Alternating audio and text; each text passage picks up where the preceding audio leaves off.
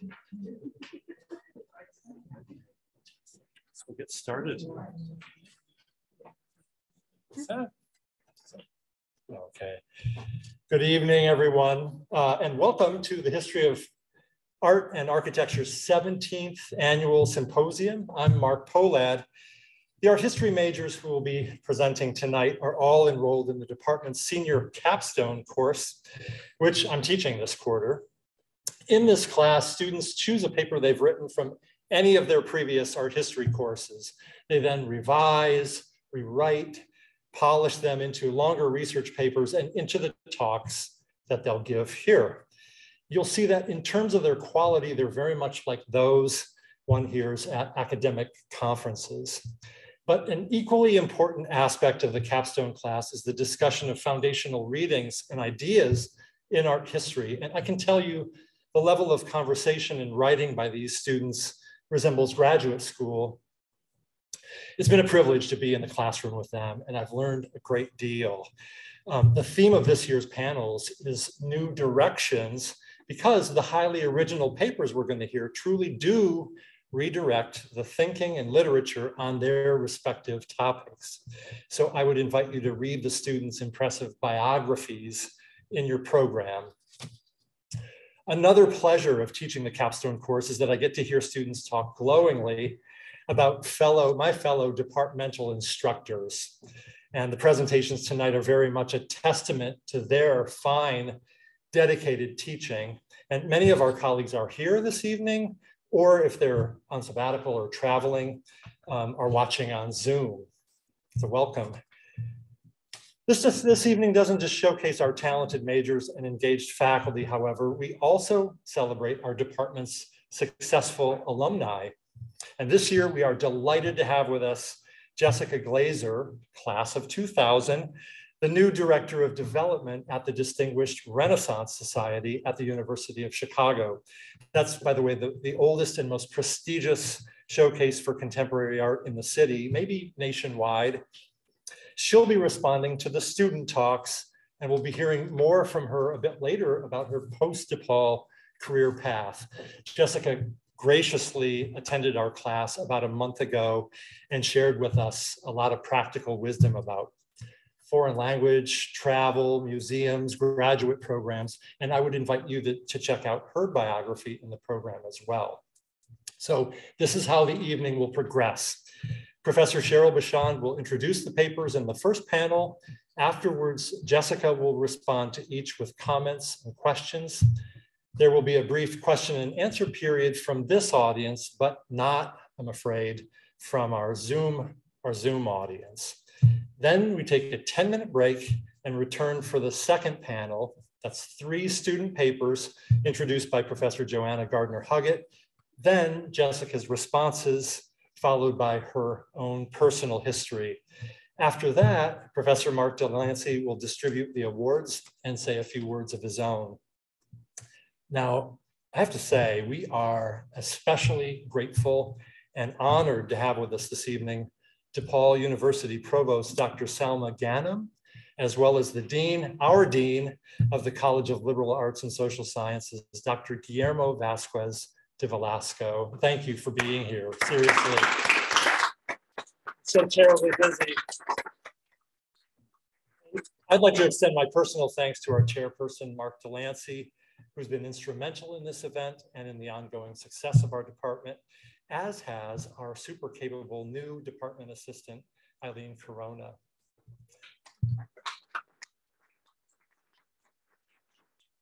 One change to the program, the last speaker of the evening, Matthew Steinbrecher, is not with us due to medical reasons, and we absolutely wish him well.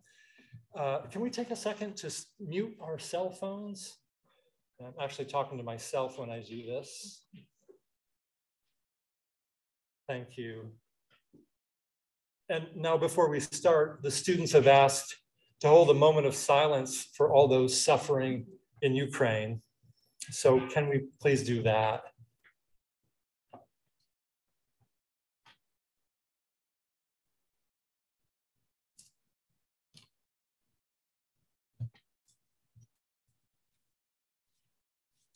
Fantastic. let's begin. I'd like to invite to the podium Laura Caroline DeLara, director of the DePaul Art Museum.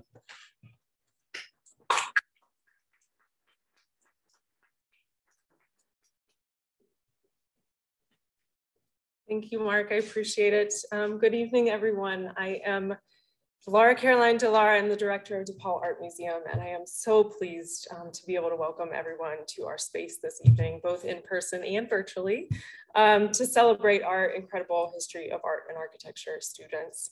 I have had the incredibly immense pleasure of working previously and presently with a number of our presenters this evening, and I am just honored to be able to host all of you for such a momentous occasion for our students.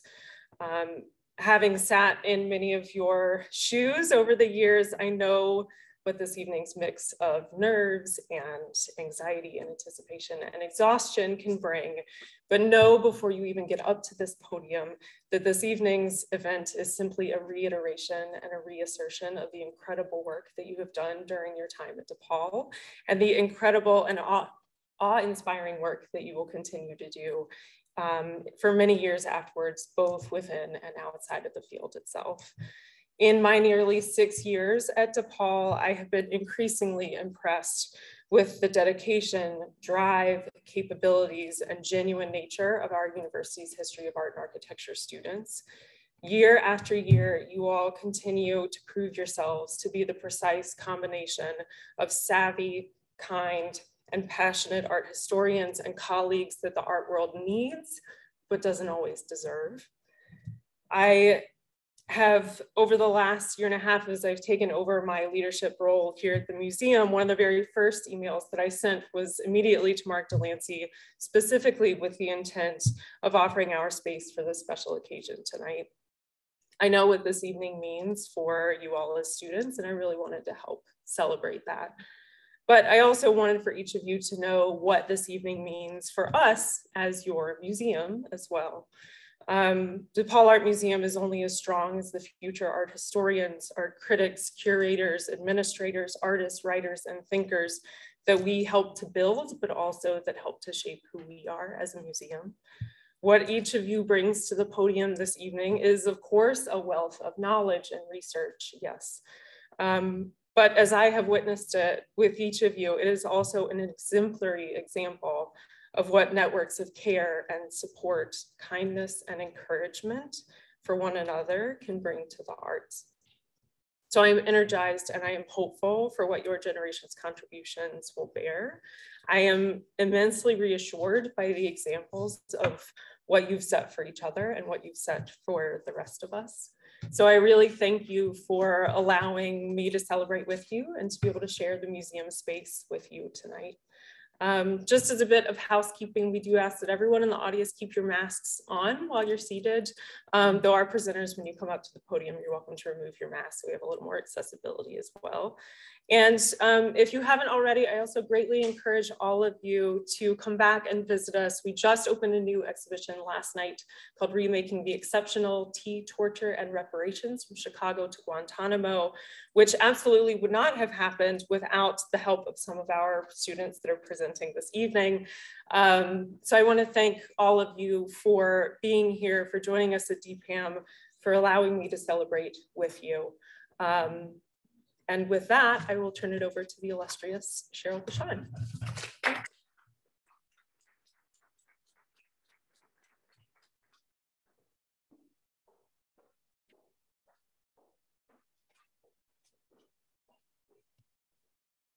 Thank you, Laura Caroline and Mark. It's a pleasure to be here tonight with all of you, and especially to all of you in the first row. We're all very proud of. My name is Cheryl Bashand, and I teach in the Department of History and Architecture, where I teach European art, pre-modern architecture, modern architecture classes. And then I also teach in the Museum Studies program a variety of classes. So I'm delighted to be part of this evening's 17th Annual Student Symposium, and I'm delighted to be part of introducing the first panel and sets of students. So we're going to begin right away with Thomas Andrew, who will present his paper, Malian Photography, Artistic Changes in Response to Political Situations.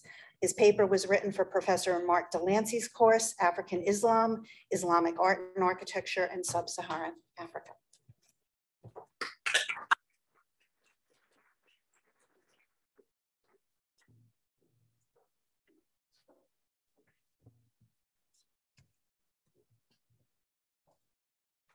All right.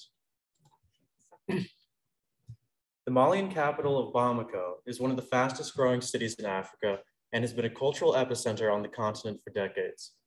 It is currently host to the longest running photography event in Africa and is home to many leaders of contemporary photography.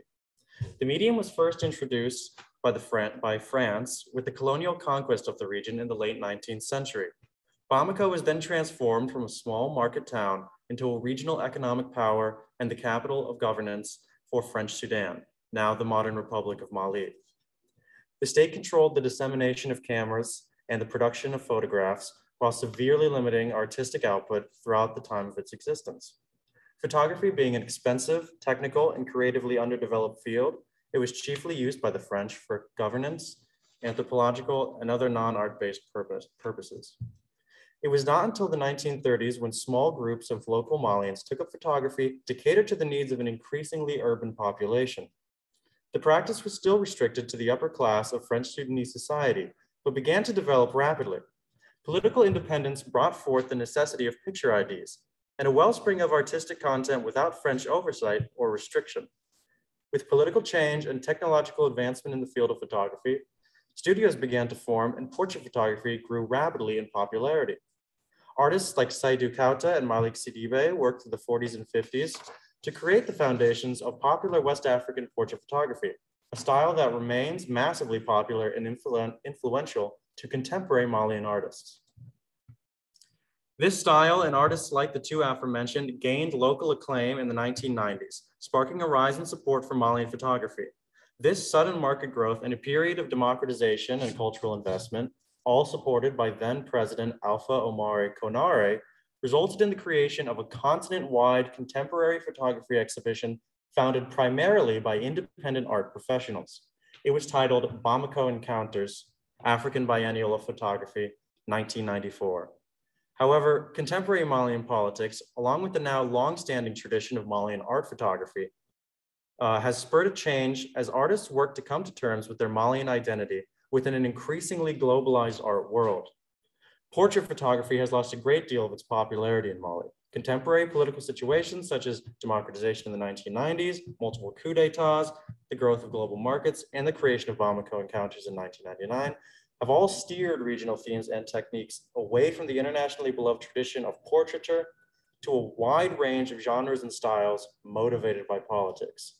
Given the deep connection between Malian politics and Malian photography, it is certain that another drastic change is coming as a 2020 coup d'etat has placed Mali under the control of a military junta.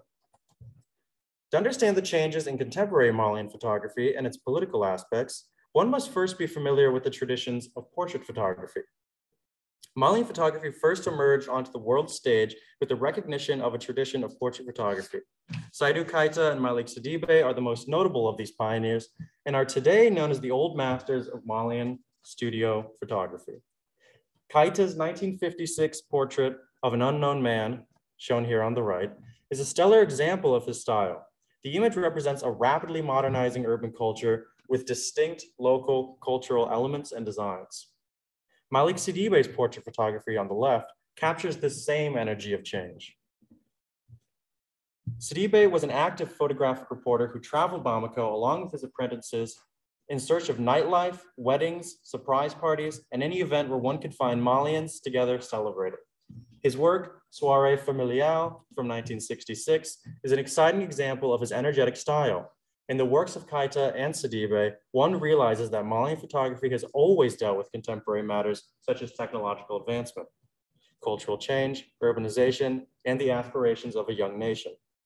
Both artists began to experience international recognition in the early 1990s, when Western art dealers and researchers became aware of the now decades-old Bamako tradition. But along with this fame came the exploitation and market-driven restriction of Malian photographic practice. Once again, this motivated contemporary photographers to break free of market-influenced restrictions and further politicize their art. The 1990s saw the rise of a new democratic government led by President Alpha Omar Konaré, who supported an explosion of cultural projects and artistic development. The academic scholar and cultural worker, Konaré, won the first democratic elections in the nation's history after the presidential guard ousted the long-ruling authoritarian Moussa Traoré. As a response to the economic advantages of a developed art scene and as a way to forge a unified Malian identity, Konaré supported the efforts of local artists and the French government to create the Bamako Encounters African Biennial of Photography in 1994. This corroboration between French and Malian art workers led to an increase in art infrastructure and education. Accordingly, they attempted to end overt cultural exploitation and revive Malian photography. Bamako had for years been a tourist hub, as the city contained a large airport and maintained ready access to Djenné, Timbuktu, Gao, and other significant Malian heritage sites. The infrastructure around Bamako was relatively new. The population was booming, and the economy was growing. This made it the perfect location for Africa's first permanent international photography biennial. A positive aspect of the biennial present since its inception is that while supported by the government, the event itself is not controlled by any state organization. This has allowed for a great deal of autonomy, increased freedom of speech, and a lack of geographic limitations, allowing the whole of Africa and African diaspora to participate. However, the old vestiges of colonial power were still present in Bamako, as the biennial could and still can only function with French government support and a heavily westernized, Western-dominated market.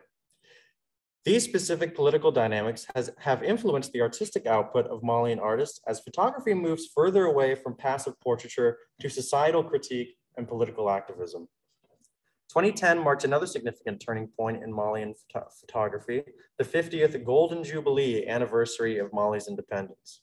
In honor of this event, the government began to incentivize the recognition of older photographers other than Keita and Sidibé, while simultaneously supporting new photographic methods and artists. These initiatives helped Malians reclaim their photographic heritage and recognize local artists outside of the Western art market's approved canon. 2012 saw Mali thrown into a political crisis as issues of sovereignty, Islamic extremism, and political instability resulted in the Assawad uprising and the coup d'etat of then-President Amadou Toumani Touré.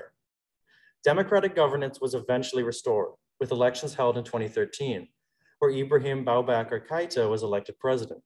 The biennial was reopened in 2015. The exhibition, titled Telling Time, was also its 10th anniversary, and Malian photography saw a dramatic change from the biennials of the past. 2015's Telling Time was the first time a curator had been chosen from the region, and a decision was made to further support Malian artists, especially those who broke the mold of portrait photography. Lead curator BC Silva from Nigeria wished to broaden themes and engage local populations with local societal concerns. This was a calculated, inherently political push for better Malian representation and the diversification of the genre.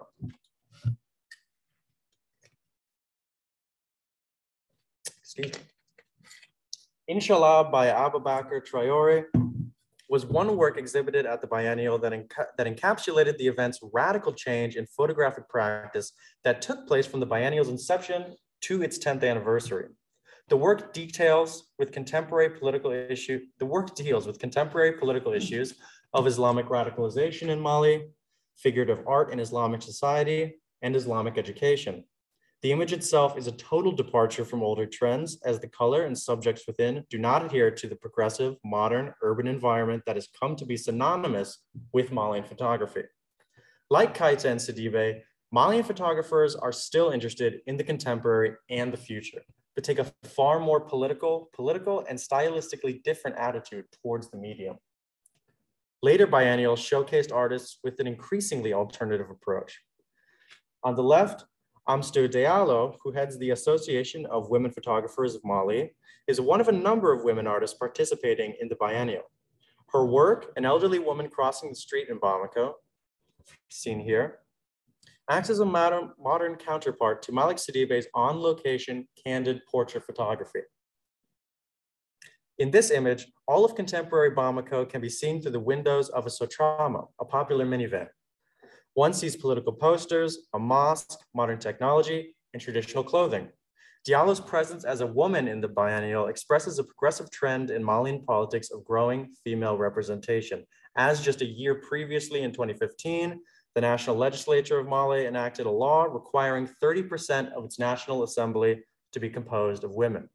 Diallo's presence is in part due to radical political changes in Mali and the politicization of photography by many local artists.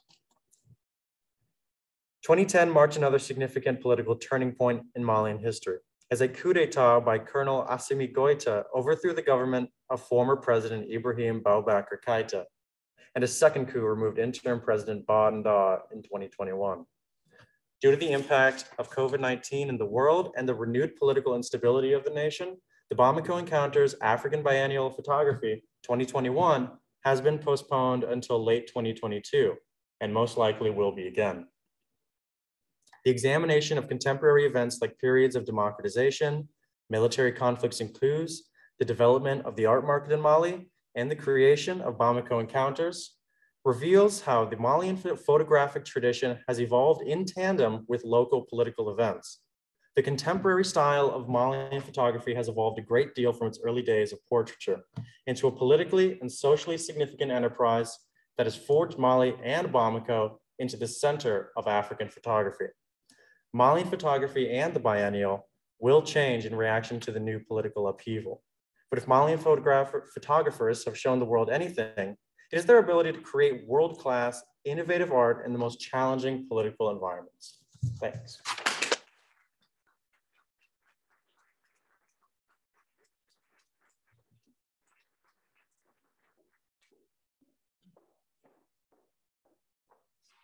Thank you, Thomas. Our second speaker is Hannah Orlando, who will present her paper, Non-Binary Artists, Combating Sexual Violence. Their paper was presented and written in Professor Joanna Gardner-Huggett's course, Topics on Women in Art.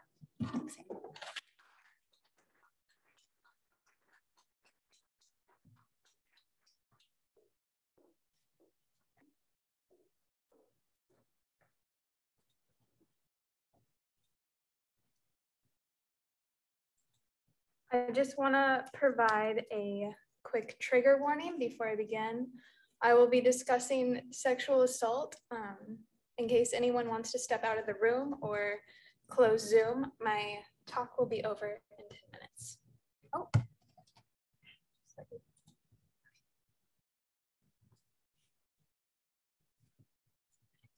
Every 68 seconds, an American is sexually assaulted. Assault likely occurs much more frequently as many queer people are not included in these surveys or do not feel comfortable reporting. In my research paper, I will discuss photography, book art, and endurance performance pieces by non-binary artists Zanelli Maholi, Maribel Jones, and Emma Solkowitz. These artists create political and activist artworks to disrupt the standard rape narrative and create alternative communities for survivors that are not represented in media. The stereotypical rape narrative assumes that a woman, usually white, walking alone outside at night in an unsafe area is raped by an armed stranger. She rushes to the police immediately after the assault and they catch the bad guy. But in fact, people are assaulted regardless of gender. Most survivors know their aggressors and often local authorities do little to help. Each of these artists I discuss, and we'll see their work momentarily, disrupt normative viewpoints in different ways. Maholi builds a platform for other voices, bringing attention to survivors within their own queer community.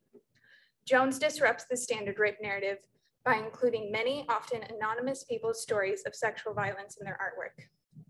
Solkowitz's artwork breaks the silence that sexual violence often perpetuates. As non-binary individuals, these artists are accustomed to cycles of disruption and creation. Queerness seemingly disrupts heteronormative society, but queerness, more importantly, creates an alternative worldview that is inclusive and community-oriented. These non-binary artists are not only disrupting standard rape narratives, they're creating spaces where sexual violence can be openly discussed. Previous scholarship, or the lack thereof, has not acknowledged these artists' queer existence, nor been conducive to their community building. Non-binary people have always existed and have always been excluded from art historical scholarship. The term genderqueer emerged in the 1990s, but there's evidence of genders outside the binary dating back to 2000 BCE. Individuals identifying as two-spirited also have a long history in indigenous cultures. However, art historical scholarship has failed to consider these artists. When discussing artworks about sexual violence, art historians tend to solely focus on women artists. Gender non-conforming narratives are excluded or erased, and this is often perpetuated by authors misgendering artists. By examining these non-binary artists, I'm suggesting a need for art history that can include them.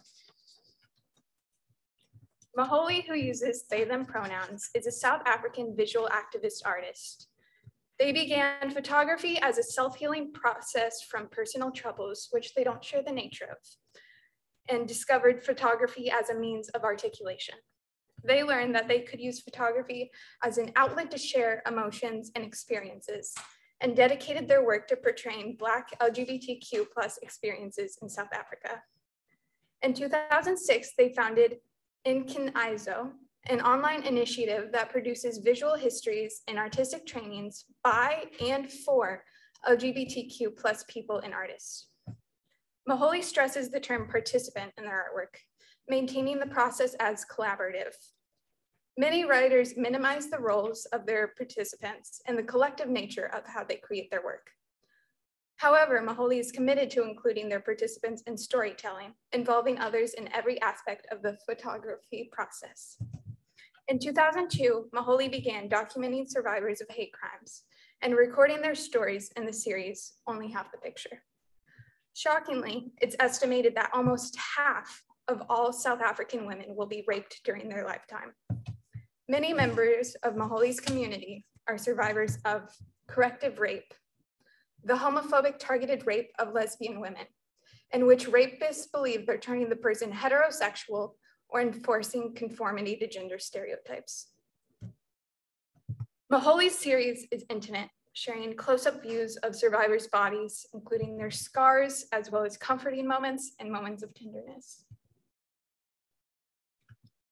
Maholi began an ongoing series, Faces and Phases, in 2006, that has more than 200 portraits of lesbians, non-gender conformative people, and trans men. Unlike Only Half the Picture, participants of Faces and Phases look directly into the camera. Maholi started this series to create a visual history of those often marginalized in South Africa. Many of these participants are survivors of corrective rape and share their personal stories in Maholi's exhibition catalog. Maholi works to create a positive visual narrative of their community, forging awareness and creating dialogue through images. Jones, who also uses they, them pronouns, is a transdisciplinary artist who established Art Against Assault, a grassroots organization that gives survivors a platform for creating artwork and raises awareness for survivors' resources in 2011 after being sexually assaulted in graduate school. The limited past scholarship on Jones speaks to the erasure that many non-binary people experience. In my research, many articles discussing their artworks point to dead links, and the articles available for examination misgender them.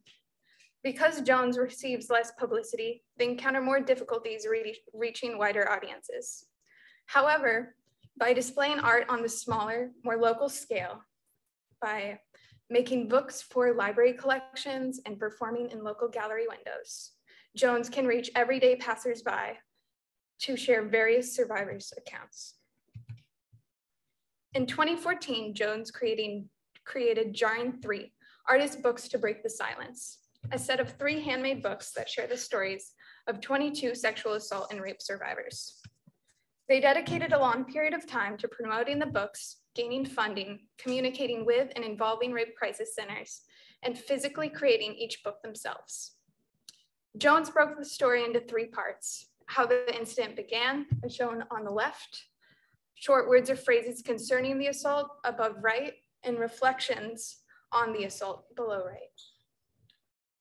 Each portion of the narrative takes on a different form. The last page of every book is left blank for readers to leave their own stories or responses. Jones wanted to make the set of books an archival source accessible to the public. They created 50 books, and for each sold, one was donated to a rape crisis center. Making archival resources engaged with social organizations allowed Jones to solidify these narratives and historic records and share them with people who really need it. 109 Seconds, Invisible Weight was an endurance performance by Jones in 2016. The title references the 2016 statistic that every 109 seconds, someone in the US will be assaulted. Every 109 seconds, a stone was hung on the artist. During the performance, 165 survivors' accounts of sexual assault played over the speakers. People who were assaulted as children, queer individuals, and people of color shared stories of their assault and ended with the words of strength for other survivors. No two stories shared were the same, and most did not fit the narrative accepted by society. They are complicated and rarely end with justice for survivors. The performance was carried out in the window of the ATA Gallery in San Francisco for over 6 hours until Jones collapsed from the weight of the stones. In a later account of the performance, Jones described that the emotional pain of the survivors' stories begun to outweigh the physical toll of the rocks hanging from their bodies. Jones included a handmade notebook so viewers could leave any thoughts on the performance, similar to how they left space for viewers to contribute and comment in their jarring series. By sharing a variety of accounts, Jones demonstrates that all survivors' narratives are valid and need to be seen and heard. Solkowitz, who uses she, they pronouns, also is a performance artist and anti-rape activist. They created the highly publicized endurance piece, Mattress Performance, Carry That Weight, as their senior thesis at Columbia University, after the institution's mishandling of their sexual assault claim. Out of all the artists, Solkowitz's performance is the most personal, conceptualized through their relationship with 2 other students who were raped by the same alleged perpetrator. Solkowitz prepared to carry a dorm mattress around Columbia's New York City campus every day until the rapist was expelled from school. He never was, and Solkowitz carried the mattress through graduation. They chose to use a dorm twin mattress like the one they were raped on because it was easy enough to carry throughout the day, but heavy enough to continuously struggle with, representing the everyday burden survivors of sexual assault are forced to carry. By publicizing their assault, Solkowitz simultaneously broke the silence on a universal issue. Due to the public nature of performance art, Solkowitz's project organically grew into a collective process. Students noticed Solkowitz struggling with the mattress daily and would help them carry it to their next destination. Carry That Weight inspired another Columbia student to create Carry That Weight Together, a collective community that works to bear the weight of Solkowitz's burden, as well as providing other survivors of sexual assault a symbol of support. Carry That Weight Together also organized an anti-rape rally in which hundreds of Columbia students participated on September 16, 2014.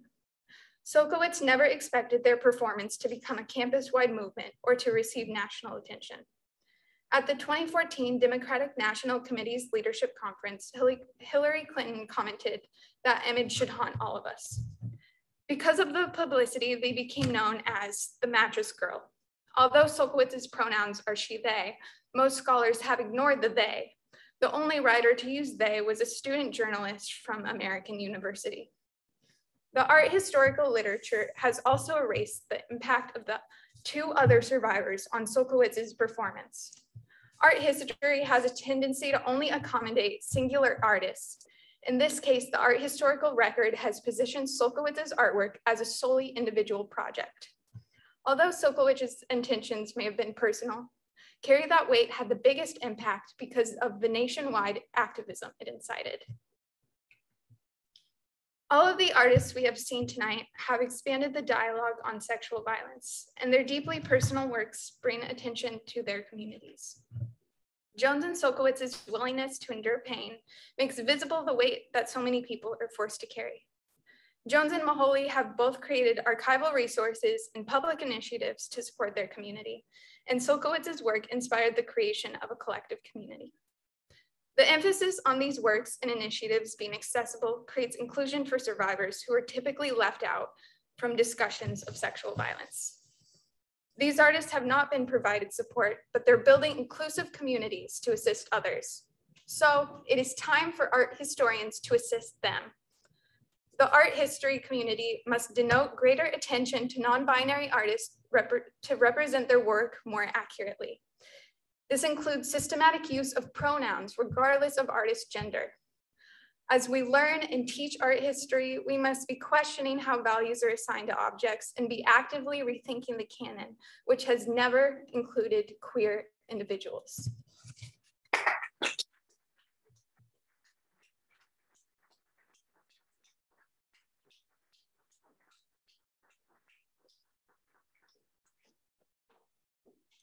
Thank you, Hannah. Our third speaker this evening is Hallie Blaukamp, who will present her paper, Relevance and Inclusivity in Historic House Museums and Sites, written for my own class, The Evolving Museum, Histories and Contemporary Challenges.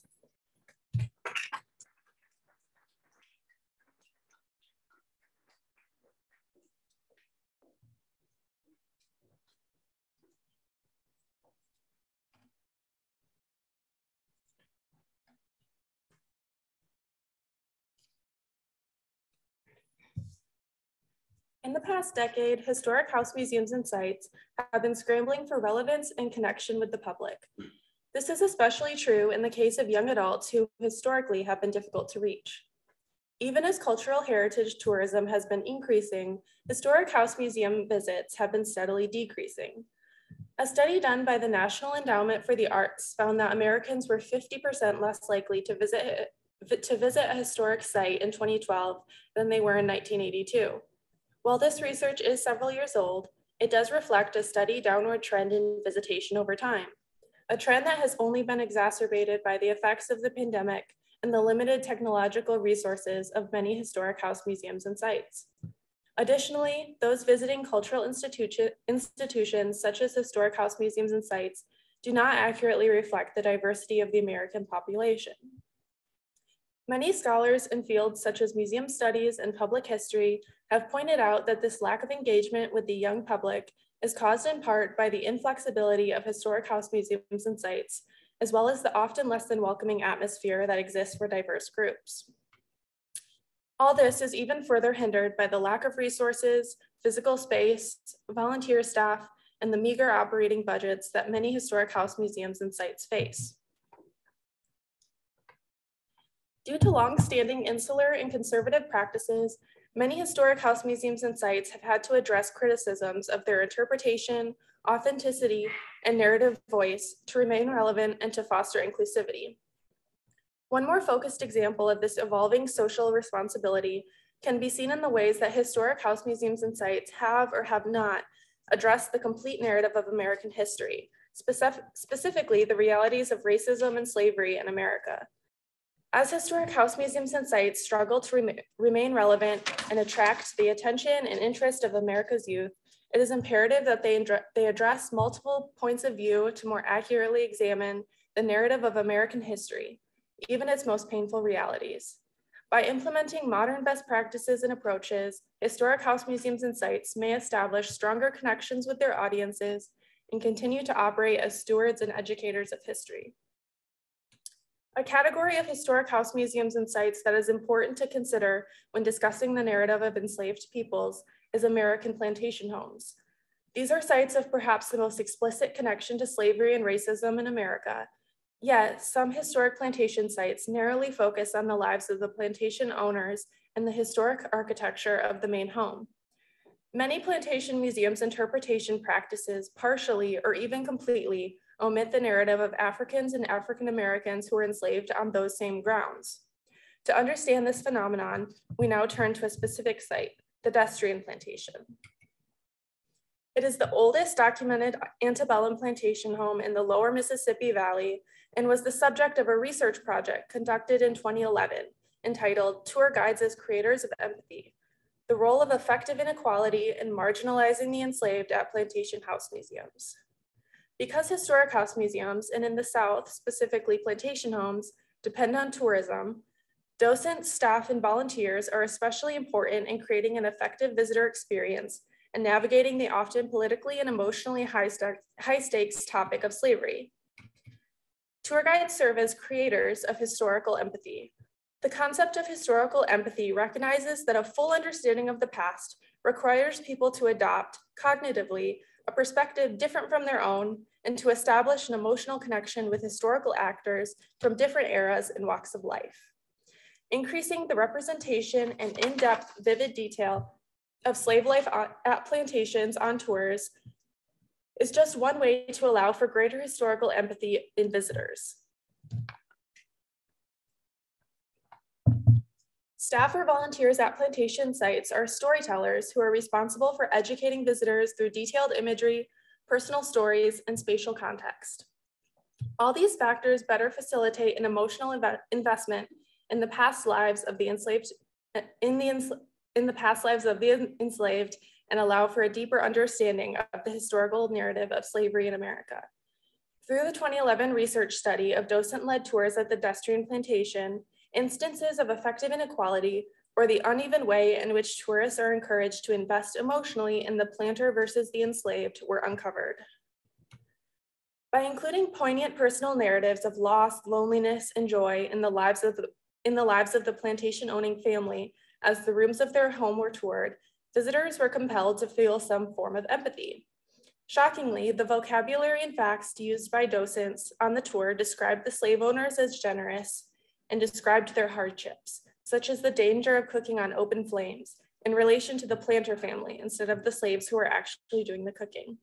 These findings reiterated the unfortunate truth that many plantation house museums and sites fail to emphasize the fact that they served as economic enterprises that exploited slave labor and helped to establish a legacy of racism in America. By contrast, the tours did not even include the personal interior living spaces of slave cabins on the property, which created less of an opportunity for visitors to feel a connection or commonality with the humanity of the enslaved peoples who lived on the Destrian Plantation. This study helped to reveal that tour guides, such as those at the Destrian Plantation, play a very important role in telling a vivid history full of not just facts, but also emotions that engage visitors. When discussing these complex issues of questioning authority and finding an accurate, appropriate narrative voice, institutions often ask the following questions. What would possible solutions look like? What are the next steps for historic house museums and sites to take? The positive outcome of discussing the many shortcomings that exist in historic house museums and sites is that many museum studies and public history professionals are generating conversations about creative solutions on forums such as the Inclusium, the American Alliance of Museums blog, and Hyperallergic. One topic that is often examined and was discussed concerning the Destrian Plantation is the important concept of storytelling in historic house museums. Storytelling is an essential component of historical interpretation because of the inherent emotionality which uniquely resonates with audiences. By displaying innovation and engagement in programming, tours, and lessons, and capitalizing on this emotional aspect, historic house museums may avoid irrelevance and better relate to their visitors. The storytellers, or historical interpreters, at historic house museums and sites are essential to helping visitors go beyond their initial assumptions and to make meaning on their own. By creating a scaffolding, staff and volunteers can provide content expertise and emotionally impactful experiences, while also highlighting different perspectives that guide visitors to making their own revelations. This strategy is appealing to house museums and sites struggling with financial limitations and looking to enact change that can be affordable and achievable, working with their existing volunteer and staff resources. Indeed, historic house museums and sites should be encouraged to reform outdated, less engaging historical interpretations and move toward reflective practice and continuity for multi-generational audiences. Additionally, creating partnerships with community stakeholders and embracing histories of race, gender, and sexuality would allow historic house museums to better connect with the pulse of their community so that visitors may learn about what truly interests them. At the very least, adopting a storytelling-focused approach embraces multiple points of view when interpreting the past. Another priority when considering solutions for historic house museums and sites looking to embrace inclusivity and narrative voice is to abandon the notoriously vague non-answer that often comes up with this topic, that everything must be considered on a case-by-case basis. This answer offers no clear path of action, and while it is true that institutions will take varying specific steps, all routes should lead to the establishment of best practices and standards. In order to realize this goal, scholars in the field have developed a multitude of resources for Historic House Museum board members and staff to utilize. One of these resources, a technical leaflet published by the American Association for State and Local History, encourages the development of vision and mission statements, audience analyses, and marketing and advertising plans. Helpful aspects of this publication include checklists and citations of success stories for Historic House Museum staff to reference and use practically. Another resource that offers clear and direct steps is the Anarchist Guide to Historic House Museums. In this radical and critical guide written by Historic House Museum practitioners, the visitor experience is given center stage. It is informed by community engagement practices from outside the field. Techniques are offered to better develop connections with visitors through effective social media, diverse staff who speak the languages of the community, modern or innovative uses of space for community activities, the emphasis of home and historic house museums to create a welcoming atmosphere, as well as many more progressive standards prepared for integration and implementation. It is important to remember why interrogating historic house museum practices is worthwhile and necessary for museum studies and public history professionals to consider. The implementation of modern best practices in historic house museums and sites creates a welcoming, inclusive environment that invites a diverse audience. Representation remains of the utmost importance in museums of all types, and this remains true in historic house museums and sites such as the Destrian Plantation. Furthermore, this is just one case study of many that acknowledge the need for revision in historic house museums and sites. Historic sites must continue to embrace inclusive and accurate narratives that reflect a moral obligation to present historical truth, as painful as that history may be. As we have seen here, these narratives and best practices play an integral role in ensuring that historic house museums and sites maintain relevance and continue to exist for the education and enjoyment of future generations.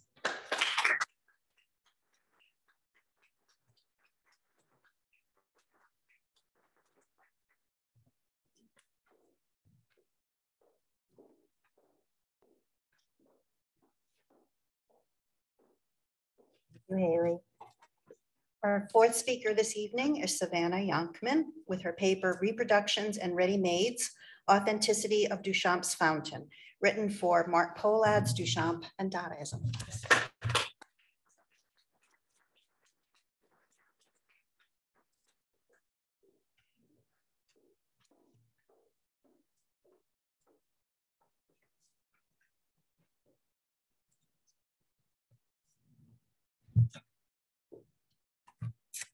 The mass-produced urinal fountain of 1917 by Marcel Duchamp is one of the most noteworthy artworks from the Dada movement of the 20th century and is inarguably one of the most recognizable of Duchamp's works. His intentions and Dada influences solidified this work as a cerebral and thought-provoking piece that challenged the definition of art and mocked high art culture. However, the debatable authorship of Fountain and the reproductions of this anti-art sculpture alter the authenticity of the aura of this work. Throughout his career, Duchamp created a series of found art objects that he exhibited as fine artworks, which he called the ready-mades. André Breton and Paul Eloy, two of Duchamp's artistic contemporaries, defined ready-made artworks as an ordinary object elevated to the dignity of a work of art by the mere choice of an artist. Duchamp created 13 ready-made artworks during his career, and most notably, Fountain. This piece is an overturned, mass-produced porcelain urinal with R. Mutt 1917 scrawled on its side. Some sources show that Duchamp and two friends, Walter Arensberg and Joseph Stella, purchased the Bedfordshire model urinal from J.L. Mott Ironworks in New York City, New York. Duchamp later explained that he chose to sign the work as R. Mutt as a reference to a daily cartoon strip called Mutt and Jeff. Duchamp then submitted Fountain to an exhibition hosted by the Society of Independent Artists, a group of 20 artists who sought to create an artistic institution that refuted cultural norms in the art world and sought to defy academic authority and promote more egalitarianism in art exhibitions.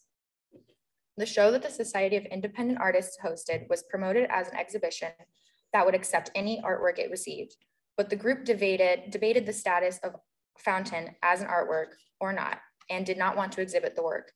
Eventually, they chose to include the piece in their inaugural exhibition, but kept it hidden from view behind a curtain. Duchamp credited this suppression of his artwork as his reason for leaving the board of the Society of Independent Artists.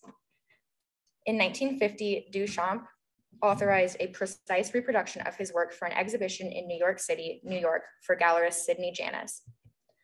Janis purchased a porcelain urinal, which Duchamp then signed.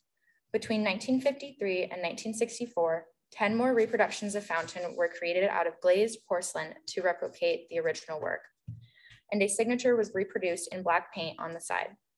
Overall, there have been 17 known versions of Fountain, and many of the reproductions were created without ever being handled by Duchamp himself. Despite claims that Duchamp created this work without outside influence, there is now intriguing debate over whether or not he was the original creator of Fountain. Baroness Elsa von Freytag-Loringhoven, a close friend of Duchamp's and fellow Dada artist and poet, has been theorized as the original creator of Fountain. The person who provided Duchamp with the porcelain urinal. The most substantial piece of evidence that supports the claims of Loringhoven's involvement in the creation of this work comes from a letter that Duchamp wrote to his sister, Suzanne Duchamp, in which he wrote, "One of my female friends, who has adopted the masculine pseudonym Richard Mutt, or R. Mutt, sent in a porcelain urinal as a sculpture." In this letter, Duchamp seemingly admits that the idea for the work and its submission to the Society of Independent Artists exhibition was not his alone, or possibly at all. Some scholars have analyzed this statement not as an admission of Duchamp's lack of involvement in the creation of Fountain, but instead they speculate that because Duchamp wrote sent instead of made, that it is possible that the woman Duchamp is referring to in this letter may have simply provided the urinal to the artist and did not have a hand in the creation of the sculpture. However, evidence also suggests that the plumbing supply store and factory that Duchamp claimed to have purchased the urinal from, J.L. Mott Ironworks, most likely did not sell this model of urinal in 1917. Despite this evidence, it is still commonly accepted that Duchamp was the only artist involved in the creation of Fountain. Beyond the debate surrounding the creator of this artwork, the nature of this sculpture as a work of art has been discussed at length.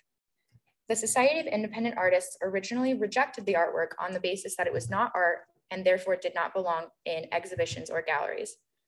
Many scholars maintain that the intention of the artist and the context in which the artist had created this work forces it into the category of fine art. Despite the minimal alterations Duchamp made to this work, the ways in which he chose to display and then sign it can be credited with assigning it a sort of artistic value. By placing the work on its side, Duchamp intentionally altered the discernible recognizability of this piece of plumbing ware.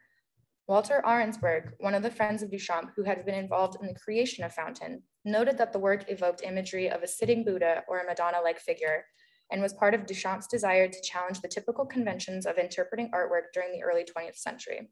Even the name of this work, Fountain, is a Dada-esque attempt to ask the viewer to interpret this sculpture in new ways, which may differ from their recognition of this work as a urinal. By labeling this work as a fountain, it implicates its status as a commonplace urinal as irrelevant. Furthermore, renowned art curator and scholar Francis M. Naumann asserted that the notion of context in relation to Duchamp's ready-mades is crucial to understanding the deeper meaning of his art. As Naumann wrote, for Duchamp, context is everything. A shovel in a hardware store is, after all, only a shovel. Place it into a museum and it is magically transformed into art, end quote. The intention and context of Duchamp's works, and especially Fountain, are integral to the aura of the works themselves. Critic and essayist Walter Benjamin wrote at length on the subject of art and authenticity, describing the aura of an artwork as being altered by the reproduction and interpretation of the work. Benjamin defines the aura of an artwork as the spiritual uniqueness associated with the work itself. This aura can be negatively impacted based on the commodification and reproduction of specific artworks. When referring to a specific artwork's authenticity, art historians and scholars can be referring to two principles. First, the authenticity of a work can be attributed to the correct identification of the original artist of a work, which is somewhat debated in regards to Fountain. Second, the authenticity of a work can also refer to the expressive intentions of the author of a work and the artistic authority over this intention that the artwork holds. Benjamin posited that the original version of an artwork, when examined independently of any possible reproductions, holds more artistic authenticity and authority than said reproductions. By changing the cultural context of a work through the means of reproduction, whether physical copies or mechanically created reproductions, the aesthetic and intellectual value of the original work is absent and most likely completely altered. Therefore, art scholars and critics must evaluate the artistic authenticity of Fountain and its reproductions.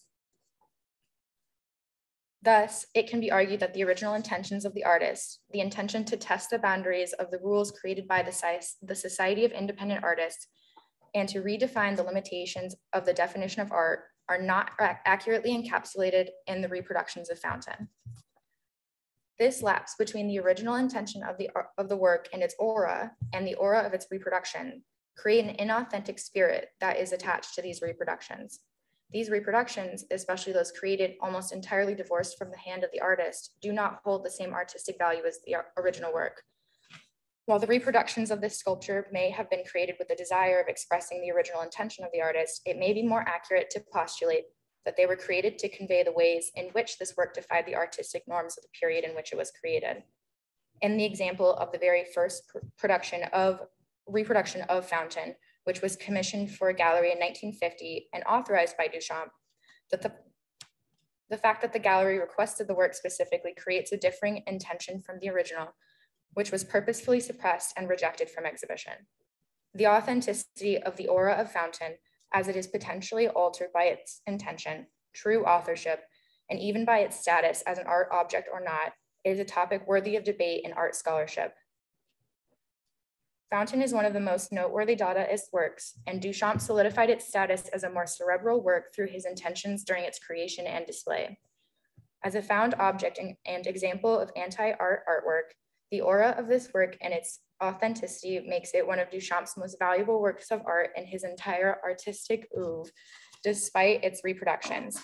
It can be argued that the reproductions of Fountain, despite differing slightly from the aura of the original work, still add to the value of Duchamp's ready-mades. It can also be argued that despite the uncertain origins of its authorship, the aura of the work is not altered significantly enough to devalue the piece itself. Upon further analysis, Fountain is more than an overturned urinal hastily created for a non-juried exhibition in New York in 1917. It was and will continue to be a fountain of ideas that resonate with art critics and viewers alike.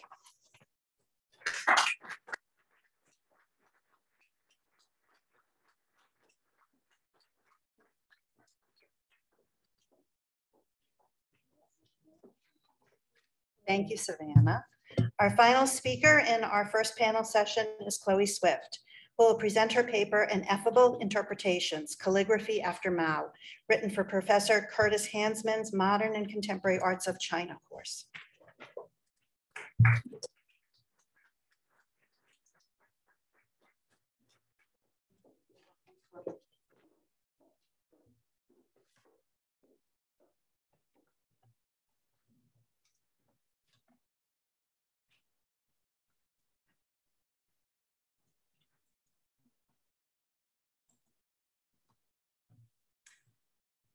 When Mao Zedong became the leader of the Communist Party in 1949, calligraphy carried with it an unavoidable air of exclusivity. For centuries, calligraphy was used as a tool to reflect social coherence among the wealthiest and most privileged members of society. Calligraphy is the artful rendering of the written word, which descends from a logographic script beginning over 2,000 years ago and appears in various styles and forms. While characters were initially carved into oracle bones and stone, a methodology of brushwork, or shuafa, writing method, would begin in the Han Dynasty, 206 BCE to 220 AD. The practice of calligraphy over millennia would elevate mere writing into an unquestionably beautiful and expressive art form of the highest estimation. The changes imposed by Mao during the Cultural Revolution would successfully democratize and fundamentally alter the private art of calligraphy in order to suit the aspirations of political aspirations through language reform and relentless propaganda. In imperial China, the literati, or wenren, men of writing, were originally comprised of an elite class of landowning men who sought to cultivate and reinforce the inherent exclusivity of the art form. Through subsequent generations, these class divisions would be continually reinforced through calligraphy, as training was selectively available to those descendants of these wealthy landowning families. Elegant brushstrokes and skill could only be acquired through the exhaustive copying of old masters, such as Wang Zhishi, who would inspire complete awe in his viewers. The practice of writing aesthetically pleasing characters solidified within an elite class a shared identity, as they could explicitly distinguish themselves from the general population by virtue of their calligraphic hand. In this manner, calligraphy proved itself to be a self-referential art form, elevated above standard character writing, whose mastery demanded the accessibility to old works of masters, which were historically held in private collections. The act of writing played a central role in a self-generating cycle of authority, as peasant and working class families had neither the time nor the accessibility to copy and master this art. The result of this privileged practice, such as masterpieces by Wang Zhishi, inspired mysticism amongst a largely illiterate population whose inaccessibility to the art form only heightened its mysterious beauty. Over the course of 3,500 years, calligraphy would serve as a unifying force amongst the members of the elite class. A cultivated hand would signify a desirable combination of wealth, higher education, and social position. The association between calligraphy and the literati class is only one layer of meaning that had permeated deep into the People's Republic of China. During the Great Cultural Revolution from 1966 to 1976, the nature and understanding of calligraphy would be fundamentally altered. Mao Zedong, born in 1893, was at the forefront of this calligraphic revolution in his attempts to consolidate his power through systematic democratization of language and the active reappropriation of calligraphy for propaganda. Significantly, Mao had a deeply personal relationship to calligraphy, whose messages ran counter to his publicized messages towards democratization. Mao, in his relatively comfortable peasant upbringing, developed a personal fondness to the elegant characters and continued to carry this devotion of copying old masters throughout the length of his lifetime. Mao's first wife, He Zhishen, was likewise an avid calligrapher, and the pair retained a close relationship due to their mutual infatuation with the art.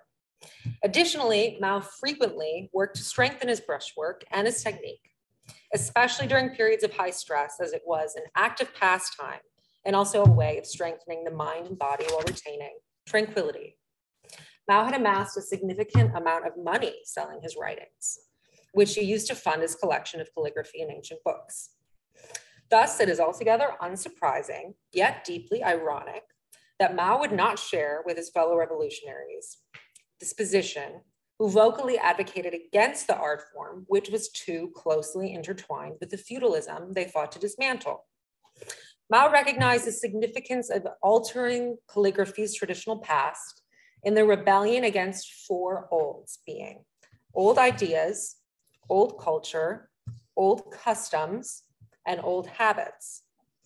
As the economic and political institutions of China began to evolve, Mao witnessed certain aspirations of his revolution become stagnant. While Mao vehemently addressed class inequality with the supposedly neutral ground of calligraphy, it became obvious that there was a sharp division in who would practice it. In 1949, over 80% of the population of China was illiterate. And not only was it a source of national shame and humiliation, but it was also understood that language reforms were a critical next step to effectively alter Chinese society. The communist aspirations of industrialization were greatly impeded by this striking mass illiteracy. It became evident that to enact lasting changes, a language that could be understood by the masses must be developed. By 1956, the newly established Language Reform Committee would propose 515 simplified characters. According to the government's plan, by limiting the number of brushstrokes per character, the intention was to develop a system of language that would be faster to write and would equalize the population. By 1964, a total of 236 simplified characters were published. The systematic emphasis on mass education through writing reformation would soon prove to be fruitful. Throughout the course of these language reforms, and despite outwardly promoting egalitarian ideals, Mao remained a vain poet and calligrapher. Between 1949 and 1959, I'm so sorry about that. Mao wrote over 40 inscriptions for leading newspapers and magazines. Mao's distinctive and somewhat at times illegible grass hand or cursive style script would border on an iconic talismanic value. The practice of writing inscriptions to demonstrate favor, bestow loyalty, and denote patronage among members of the political elite had been well established. These inscriptions were often repetitive and banal in their content. The power of calligraphy in representing and standing in for its practitioner, usually a high official, is demonstrated in the systematic removal of the calligraphy of disgraced politicians or members of society who had simply fallen out of favor. As Mao knew, to remove the power and influence of an individual, it was necessary to remove all traces of their visible calligraphy. Mao instructed his army to avoid traditional literati displays of brushwork. As communists, quote, working on propaganda must consider their audience and bear in mind those who will read their articles or slogans. Otherwise, they are in effect resolving not to be read or listened to by anyone. By 1966, Mao had restructured the conventional modes of artistic production in an effort to, quote, popularize and democratize the aspirations of the Communist Party. In these big character posters, or daizibao, produced by Red Guard artists, the traditional understanding of calligraphy began to accumulate entirely fresh associations. In the daizibao on the right, titled Destroy the Old World, Establish the New, brightly colored red calligraphy is set against a stark white void at the upper left corner of the poster. Note that these characters retain very little of the thoughtful and enigmatic brush styles of old masters associated with the literati. Instead, they actively reimagine the possibility of a democratic and socially oriented script whose primary goal was legibility. To communicate to as wide of an audience as possible, individual and virtuoso displays of brushwork were to be avoided in favor of an unambiguous style, which did not reveal varying degrees of education. The significant proliferation of this new style of calligraphy would consistently reinforce the messages of the Communist Party. As importantly, it reshaped the way people understood calligraphy's traditional past. In 1977, the number of practicing calligraphers greatly increased as youth expressed a growing interest and enthusiasm in the art form. The language reforms implemented by the committee would begin to reach the most rural lands of China. In particular, the promotion and education of calligraphy inspired impoverished populations with the power of brush wielding. Despite the concerted effort to emphasize the functionality of these reforms, aesthetically pleasing brushwork remained a sign of upward mobility. New publications of guides outlining and detailing proper brush technique proliferated amongst the masses. Inexpensive materials such as fountainhead pens were favored over traditional brush and ink. The widespread traditional methods of brush and ink were not only unfavorable for daily use, they became valorized objects for ceremonious and solemn occasions. By the close of the Cultural Revolution, following the death of Mao, calligraphy was beginning to warrant new regulations. By 1980, the new party leaders outlawed and removed the public display of big character posters, or daisybao, citing the dangerous heritage they serve to embody. However, calligraphy is far from being depoliticized as the population continues to search for meaning in the contested realm of language. In Xu Bing's Book from the Sky, 1988, the Chinese artist invented a system of calligraphy, wholly divorced from its standard linguistic and verbal meanings. The installation, containing thousands of nonsensical characters, actively raises questions as to the value of the written word in molding the attitudes and values of its audience.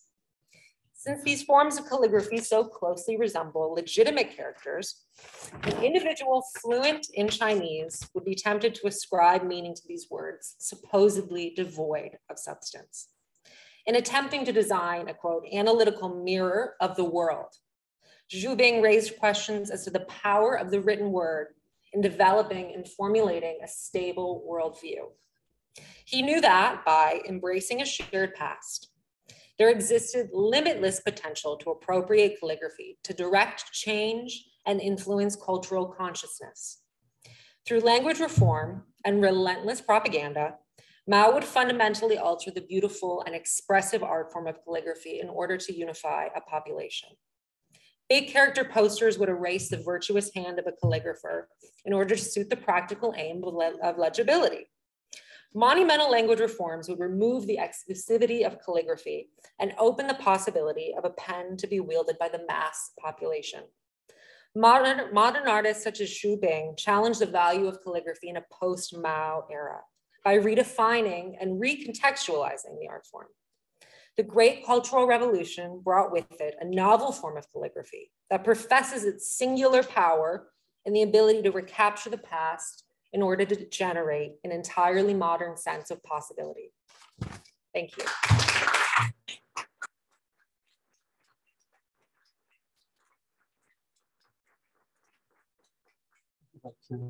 If I could get all the speakers on that panel to get behind the desk and invite Jessica up for comments and questions.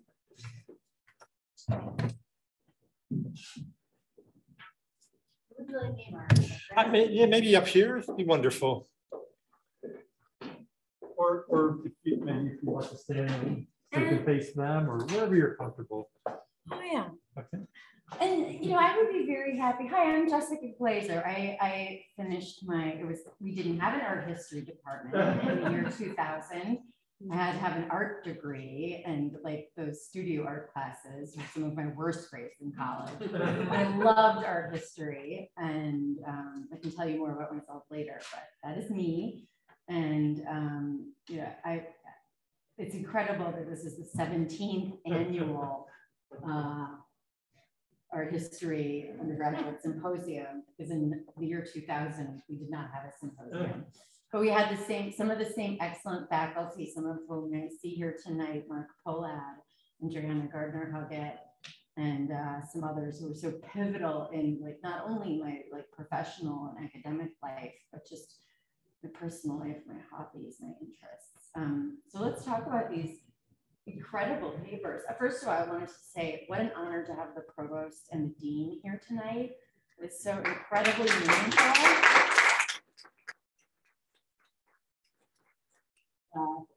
I hope you're impressed by the good work these students have done. I certainly am.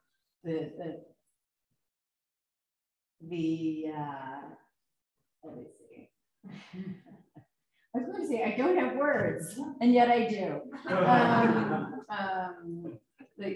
You were describing the title of the sort of symposium was New Directions, and I just noticed a sea change. I haven't been in graduate school in 15 years. But in the way that you're all approaching art historical topics. I was struck by the impressive range of frameworks, topics, and approaches explored in these papers, much different from the year 2000 capstone equivalent, when our research topics were developed in a majority Western, European, North American geopolitical context. 2 out of 9 papers tonight, Thomas Andrew and Dylan Becker, examine cultural production in Africa, an entire continent of dozens of nations and thousands of tribal or religious identities that were simply not part of the conversation 25 years ago. And if they were given short shrift. That some of these papers examine cultural production outside of a fine art context is something you wouldn't have seen 22 years ago. Hannah Orlando and Hallie Blaukamp mark the new direction of art historical scholarship, looking at material culture, domestic space, and personal action as channels for political messages and broader understandings of how art is defined. Likewise, Izzy Wagner and Chloe Swift examine non-Western mark making and use of basic materials and collective production methods, a novel and interesting approach, as one generally thinks of Japanese prints as having one author. Chloe also looks at the, what happened to your paper yet? Oh, I just said that was you were an incredible speaker. Oh, Let me also you. just say that I was really impressed by how well you presented, looking at the democratization of an elite artistic practice and instrumentalizing an elite mark to help actually a despotic leader maintain control over an enormous and diverse population. So a couple questions I have about I have more to say. Speaking of the ultimate author, when we speak about Japanese prints, Duchamp will always mark that shift from the visual to the conceptual in the early 20th century. We have 2 papers tonight on Duchamp. And when we look at an art museum at a garbage can or a simple plume of smoke or 2 people kissing one another in a gallery, we can trace all of that back to the origins in Duchamp, which Savannah and Zoe talked about and we'll talk about tonight. And when I worked at the Museum of Modern Art and was able to take prospective donors through, many of them just totally novices. I mean, deeply resourced people, but not a lot of understanding of art and the chronology of 20th century art history. We start with easy stuff, Impressionists, the Cubists, and even Futurism, and we get them into the Duchamp room and I'm like, okay guys, this is where it all changes. So let's look at this bicycle wheel, let's look at this shovel, and you'll be able to understand why there's like a crushed cigarette vending machine down on the first floor in a moment. So anyway, these papers, we have papers that contextualize art and the most pressing social issues today: environmental destruction and climate change, we'll get to that, sexual violence and gender identity, elevation and amplification of under-recognized narratives, and more. Bravo, students. So Thomas, let me see. And I just want to say, these topics are just simply more relevant to social issues today than the kind of esoteric stuff that I don't even know what we were talking about in the year 2000. I don't know that I did. Congratulations, Thomas, on choosing such an interesting topic, one that explores cultural production in the global South, an area or concept that is not given its due by historians, researchers, and the art world writ large. It was fascinating to learn about new artists I wasn't aware of, Malik Sibide, being the exception. He's a blue chip artist and showing at all the art fairs in the Chelsea galleries in New York. I'm curious what turned you on to this topic. And I also hope you can speak further about the one image we saw of these, there were 3, I think, children figures and an adult figure in Islamic dress with black helmets. I thought this was really interesting. I hope you could speak more about sort of the meaning of those helmets and the relationship to political circumstances in 2015. And I also wonder if in your research you encountered artists who are experimenting with photography and digital manipulation. Are these all point and shoot straight up photography, or people manipulate in Mali, like artists today manipulating images?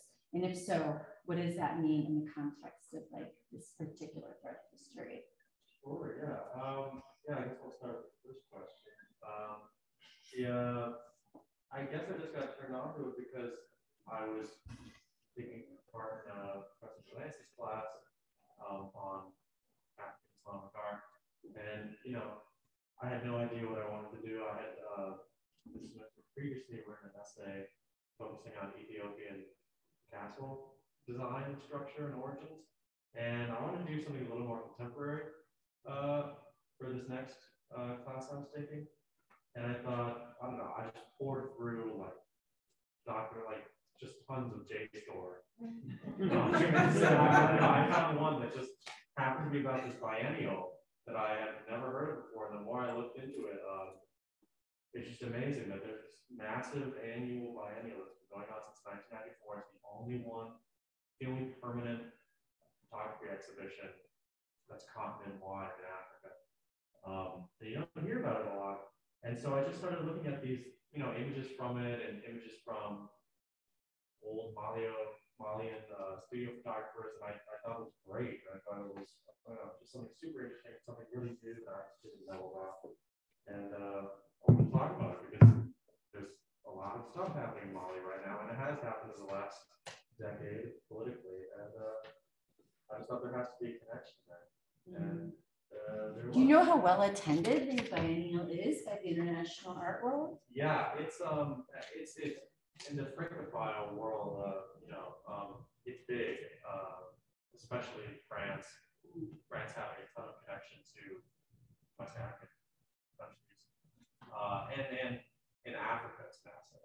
We're talking about a continent of over 1 billion people right now, and this is the photography that whole time. So I definitely can see it getting significantly larger in coming years. But right now, it's still fairly limited to art world people and really French-speaking countries in Africa. But yeah, I'm glad that you wrote in your paper. I'm glad that the cultural services of the French embassy continues to underwrite these endeavors. Right. They absolutely should, in perpetuity. Yeah, they're paying for it for the most part, but it is nice that they kind of have more recently taken a back step, where you're seeing more curators from the region, like BC Silva from Nigeria, who I talk about. Because before that, it was entirely French curators, like French people coming down, curating African exhibitions in another country that they only co-own with that country. So yeah, it's interesting, but it was getting a lot better until the country has now descended into civil war, unfortunately. Doubt that, but that was unfortunate. But yeah, if we're talking about that one image with the helmets. Yeah, well, the title tells us a lot about, and again, there's not a lot written about any of this. One, because it's so contemporary, and two, because it's Africa, and people don't write about it a lot, especially in English, so it's hard to find sources about this photography exhibition or any of these artists, really. But the title tells us a lot, and the images tell us a lot, just about. I talked to Professor Delancey about this too, or I got a lot of comments in my original essay.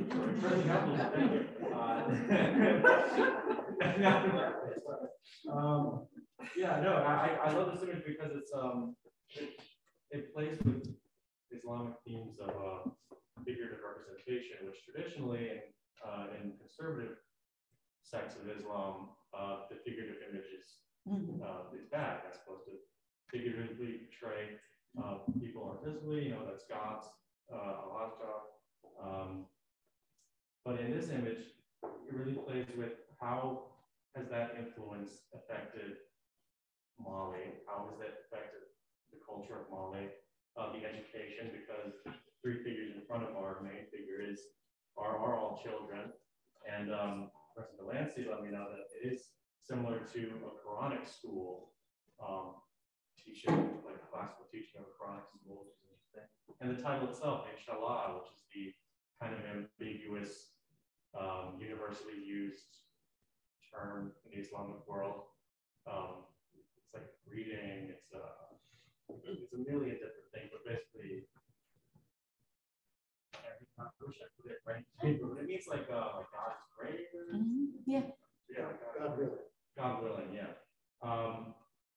And yeah, it's great. And the fact that it's in, the image is not in Bamako or any big city, it's out in a smaller community, kind of on a mountaintop, which is interesting. But yeah, it has a lot to say, and I'm sure a lot more to say that I don't even know. Why the helmets? They're so visually striking. Right. And one thing I learned doing this was I got from the DePaul Library and from the Art Institute, just like a bunch of these, all the catalogs they had for the exhibitions, which there's not a lot here, but I got a couple, and the more you pour through, the more recent it gets, the more you see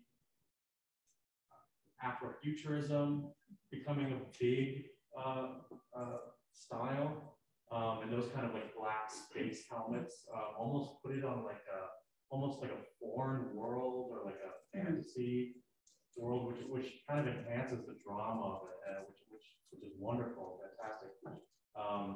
And so that Afrofuturism aspect is a big part of it. And I talk a little bit more about that in my actual paper, or mention it at least. And yeah, and as you were saying before with the digital photography, that as well is becoming a big thing. I'm seeing more digital manipulation, collage photography. New styles are really getting big. There's a lot of fun, exciting stuff happening at these biennial, So yeah. I hope you can make it there and continue this really important work. Congratulations. Hannah Orlando, non-binary artist combating sexual violence. How powerful that you started your presentation with these statistics. I wrote down myself, 81% of women, 43% of men reported sexual assault or harassment. That's really a really powerful way to start your talk. Thank you for choosing a topic so important, timely, and like Thomas's paper, completely outside the canon, like so many of the papers tonight. I salute also these brave artists for creating a space for dialogue about sexual violence in a world where so many of the population experiences particular trauma. You are absolutely correct that our historical scholarship has failed to incorporate non-binary individuals. And I'm impressed that you are taking an opportunity here to shed light on this and expand the conversation. From my vantage point, working with contemporary artists, especially in New York, where I just moved from 2 months ago, back to Chicago after 22 years, I see this changing. You see a lot more non-binary and queer artists beginning to take center stage in major cultural institutions. And I think this will just be a ripple effect. But to know that art historians such as yourself are keying into and examining this trend, which will inevitably become a new normal, is heartening. I was hoping you could speak about, and actually I was at Emma Skolkowitz's the evening that we did the rally around Columbia University. I lived near the university and was very much in New York while she was executing that performance over time. Could you speak about, and I love how also at the end you answered my question, you gave us resources and you gave us those QR codes to learn more about these really important causes, because my question was, could you speak about the afterlife of some of these projects? Is there any policy, legislation, or watchdog group development that stemmed from them? I'll let you answer that and then I have a note. Yeah, a lot of these art organizations are very grassroots. So it's a lot of more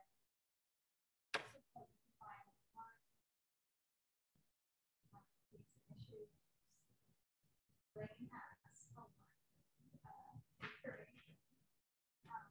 And then Holly has been doing a lot of work locally and he's traveling around, taking themselves to people in South Africa and going to their like, safe spaces and working together. And we also have Kinso, which is an online initiative. Sad.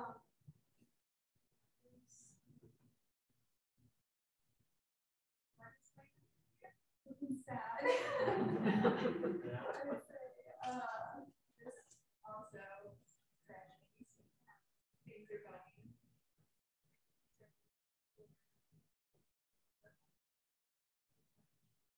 But a lot of people work to provide support.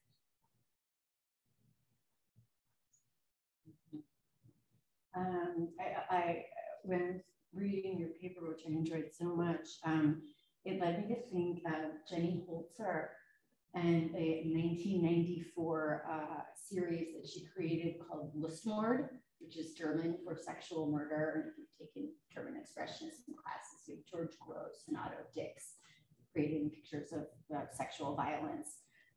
Jenny Holzer created this series as a response to the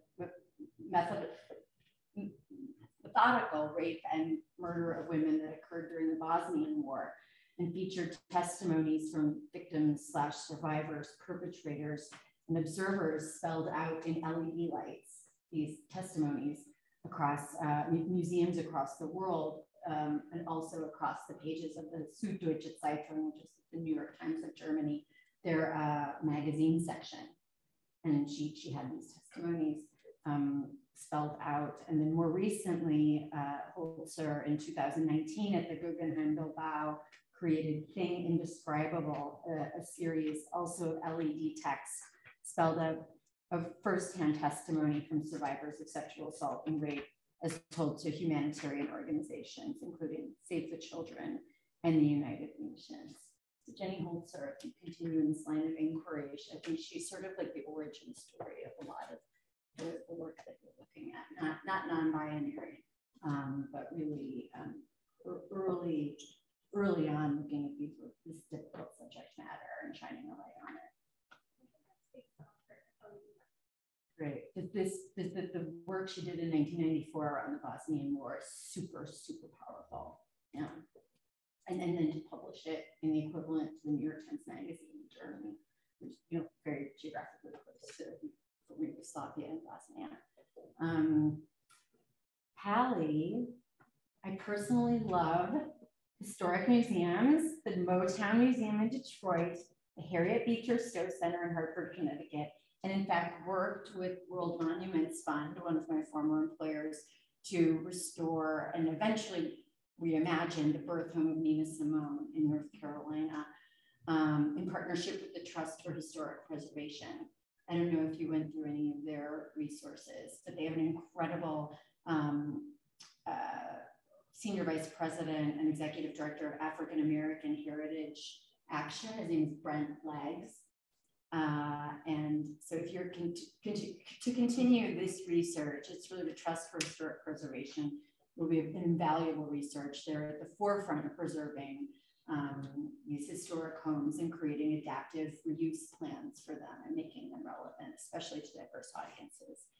I was really struck by your description of the Drastan plantation and its docents who tour visitors only through the great home itself and not the slave quarters, recounting the imagined experiences of the planter rather than the enslaved. It was very shocking to me, and I'm very pleased that you are interrogating this approach to house museum pedagogy. Yes, you said, you're right. Tour guides such as those at the plantation play a very important role in telling a vivid story of not just facts, but also emotions that engage the visitors. This reminds me of a local dilemma and debacle recently faced by a major Chicago cultural institution near and dear to us. Can anyone think of what I'm talking about? The mass firing of the docents of their institute in Chicago, for their maybe sort of outmoded ways of interpreting art. And then, I mean, there are positive, I guess there are positive elements to this, but I know it caused a great deal of disruption. And from a fundraising perspective, which I'll talk to you about later, these are the women that have worked there for decades and that have the Art Institute in their wills with huge estate gifts and they just blew it. So I know the MCA, my institution, and others are like ready to seize on these gifts that are drawn from the Art Institute of Chicago, the angry docents. But it was an interesting, interesting dilemma. So were there historic houses or sites that you encountered in your research where you feel that interpretation and representation was done particularly well? Why and how? Yeah, so actually the pedestrian plantation has enacted a lot of change, and their interpretation practices today look quite different, and they now do have some specific programming and lessons that involve the slave quarters. But another location that I explore in my longer essay is the Royal House in slave quarters, which struck me because it also went through a transformation of their interpretation practices and just a really marked change in how they portray themselves and portray the history represented at their site.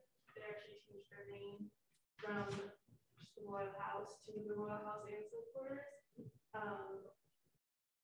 Yeah, and I thought that was impressive, and the literature surrounding that change in historical interpretation I thought was heartening, and the discussion about how that change can be possible and how there are people in the field excited to help make that happen. Okay, so it's the situation's evolving there. Yeah, I think in a lot of places that is the case. Check out the Trust for Historic Preservation. I love that you're reading Hyperallergic. I don't know if the rest of you are, but this is a wonderful resource for all inquisitive critical thinking art historians and art enthusiasts, hyperallergic.com. So Savannah, while you were going through your paper, I was struck again by what freaking, excuse me, iconoclast Duchamp was. I can't believe this, you know, every time, it's been a long time since I looked at Fountain, but what, 1917? That he could put this in an art gallery is just like completely, it's breathtaking. I appreciated in reading your paper, the very straightforward argument you set out in the first paragraph. It was like, I looked at how things were written and how arguments were presented, and you said, the debatable authorship of Fountain and its reproduction alter the authenticity of this work. I know at the outset what you're going to tackle in this paper, brava. I was not aware that evidence suggested that J.L. Mott manufacturer did not sell this model of urinal in 1917.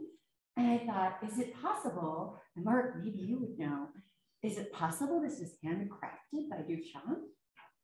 Wow. Because I look at Robert, I think about the artist Robert Gober, who's living today, who's most famous for making sinks. And I'm sure it's all, and he's like totally blue chip, like it's impossible to buy his art. But he's making sinks, and it's a riff on Duchamp.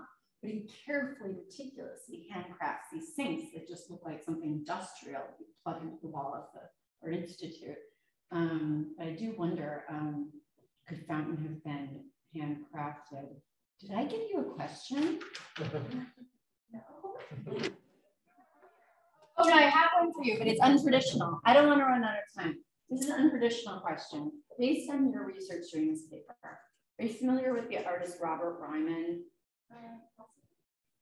His work is selling for like $25 million. He's most famous for painting white on white. He started as a security guard at MoMA in the 50s. He just passed away about 3 years ago. Married a lumber heiress who just like shot his art career into the stratosphere. You know, it's about networks. That's what I told you in the class. Robert Ryman is most well known for painting just white on white canvases, and very popular in the 70s again. Work is selling for $25 million. I had to do an event with Robert Ryman. Had to go over to his house to collect some slides for a presentation he was giving to my donors. And he's shuffling around and he pulls out a white square envelope, puts some slides in it, grabs a pink highlighter and writes Ryman on the envelope and gives it back to me. I put it in my desk, I put the slides in the carousel, he does business talk, I hang on to the envelope and I wonder, do I own Robert Brennan? Based on your research for this paper and everything, like tell me what you're thinking. How do I earn around them or not? If you want to talk about the reproduction of these slides that were given to you, are these the first edition? Forget the slides, I give them back to him. Oh, but I own a white envelope signed by him. Oh, you want to It's his intention was there. This is an authentic writing work, in my opinion. The intention was to transport the slides to me. Well, yeah, that's art. Okay. All right. Are you satisfied with that question? It wasn't very in depth, but I wanted your expert opinion. Okay. Rose, wait, who? Okay. Chloe, what a wonderful speaker. You're a terrific presenter. I also loved, like when I was taking art history, it was all about visual analysis. Right. You would have someone describe one painting for half an hour and be like, look at how the gold brocade drapes so, and there's been no visual analysis in like most of this work. And you took a moment to describe one of the posters in a very beautiful, articulate way, and it made me nostalgic for the old art history of visual analysis. Again, a very clear thesis statement. The changes imposed by Mao during the Cultural Revolution would successfully democratize and fundamentally alter the private art of calligraphy to suit political aspirations, language reform, and relentless propaganda. I appreciate that you tied Mao's reforms to contemporary practice, those of Xu Bing. Maybe you could say it just a few words, because the images didn't convey really what Xu Bing's work is about. And through my work as a fundraiser, I got to visit Xu Bing in his studio in China, where he's no longer working with calligraphy, but he's trying to sneak like political messages into Chinese school painting. So he's evolving, but maybe you could talk about some of the work he did with calligraphy. Yeah, so he took these characters, which are illegible, legible to a person who reads Chinese. To a fluent speaker, to a fluent reader, who made them up, but they resemble characters. And essentially, it's like this long parade of these old books, which he uses, the classic techniques and the tools of traditional calligraphy, and you really can't see it. It's literally hanging from the sky, hanging from the rafters. There's these books you can't really get close to, and you can just kind of sort of make them out. And it's, his intention is to try to tease you to read it a little bit. You want to read it. You're like, okay, what is this? But it's hanging, there's lights, you can't see it. You can't make any sense out of it. And I just thought that was the most profound. That was sort of what led me to my title, the ineffable interpretation. Hansman agreed that that's such a nothing that means nothing, like ineffable. But it really, I think Xu Bing, especially, I don't know if you are familiar with this landscape where he uses these characters and, let's say it's a character for a tree, it's, presented as a tree, or a character for a monkey, as a sculpture for a monkey. But really, I think it's to just sort of like poke fun at it, almost. Like it is sort of like this iconoclastic, or somebody that grew up during the Cultural Revolution, who saw calligraphy misused. I think I mentioned the mistrust of the word, and it really is just, it's just kind of like blow back in your face of like, you want to read this, but you can't. It doesn't mean anything. Does that take away its meaning or its value? No, absolutely not. But just the way that it is, and the way that I know, I wish you could have a installation of it or something. They did one at the University of Pittsburgh. He visited while I was a graduate student as a direct result of my education at DePaul. And he had developed a computer program. Yeah. And you would stand in line and you'd say, my name is Jessica. Yeah. And he would create what looked to any of us who don't read that script. It was my name, Jessica, but it looked just like script. He generated a computer program. Yeah. And he has to be very careful in China about how he conducts his career, and is much more well-known and recognized outside the US. I know, that's my dream, is to see what this works in person. But it's all from Dr. Hansen. I wouldn't know anything of what I know. really about so much if it wasn't for him. So yeah, shoe bang it. I also wonder if you had a look at how visual imagery is propaganda. Right. I've seen Chinese propaganda, Mao era propaganda posters that are simply like these old workers in military without script. And then you have some signs that are just script and language. Yeah. Like, do you think there were conversations happening about the efficacy, given the high illiteracy rates, of just showing images of the heroic worker versus giving you words you might not understand? Yeah. I think that's why they had to mostly pair the words with some sort of like some sort of action, and to really instigate you to act. And I think, you know, the words are almost, they don't even really need to be there. I mean, you have a man plunging, he's destroying the footholds, he's destroying old culture, old ideas, old traditions, and he is wielding a pen. But and for my paper, that's central. But I think, you know, just for propaganda in general, it's interesting. Does the word necessarily function as much as it purports it to? Yeah, I think that's really interesting. I haven't thought about it that way, but I think definitely the pairing of both. And even if you can't read it, you know it's demanding you to do something. Just the way that it's written in the star quoting background, it's like it's a call to action. It's a call to arms, essentially, and that would be pretty clear and evident with or without the calligraphy. But I think the calligraphy is central to his message, and to get it out and to democratize it, to let people learn. So he was, in that sense. If we could talk about it later, because I can't believe that he would take this very, very elite art form and even attempt to democratize it. It should have been just shunted away, but I guess you need a language. So I know. Well, now with the computers, what an impressive first half. Mark, are we ready for the break? Absolutely. I think, are we ready for a break? We'll take 10 minutes and come back for the second panel. Thank you. Thank you.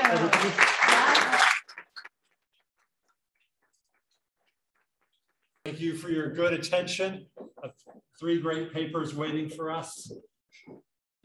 And I'll ask Professor Gardner-Huggett to come and get us started on the next 3 papers, okay? Thank you. Good evening, everybody. It's an absolute pleasure to be here and to introduce the last set of papers. I'm Joanna Gardner-Huggett. I'm an associate professor and associate dean in the College of Liberal Arts and Social Sciences, and I teach 20th century art and feminist art history, and I'm very honored to have taught many of the people on the panel today. The first paper will be Zoe Dalbert's Rose C'est la Vie, The Ultimate Alter Ego, which was written in Mark Pollad's Duchamp and Dadaism class. Please welcome Zoe.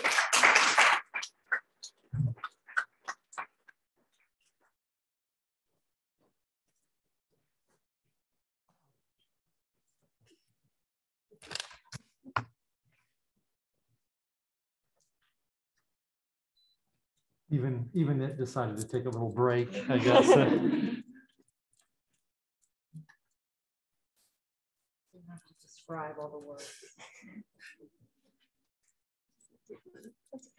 It's coming.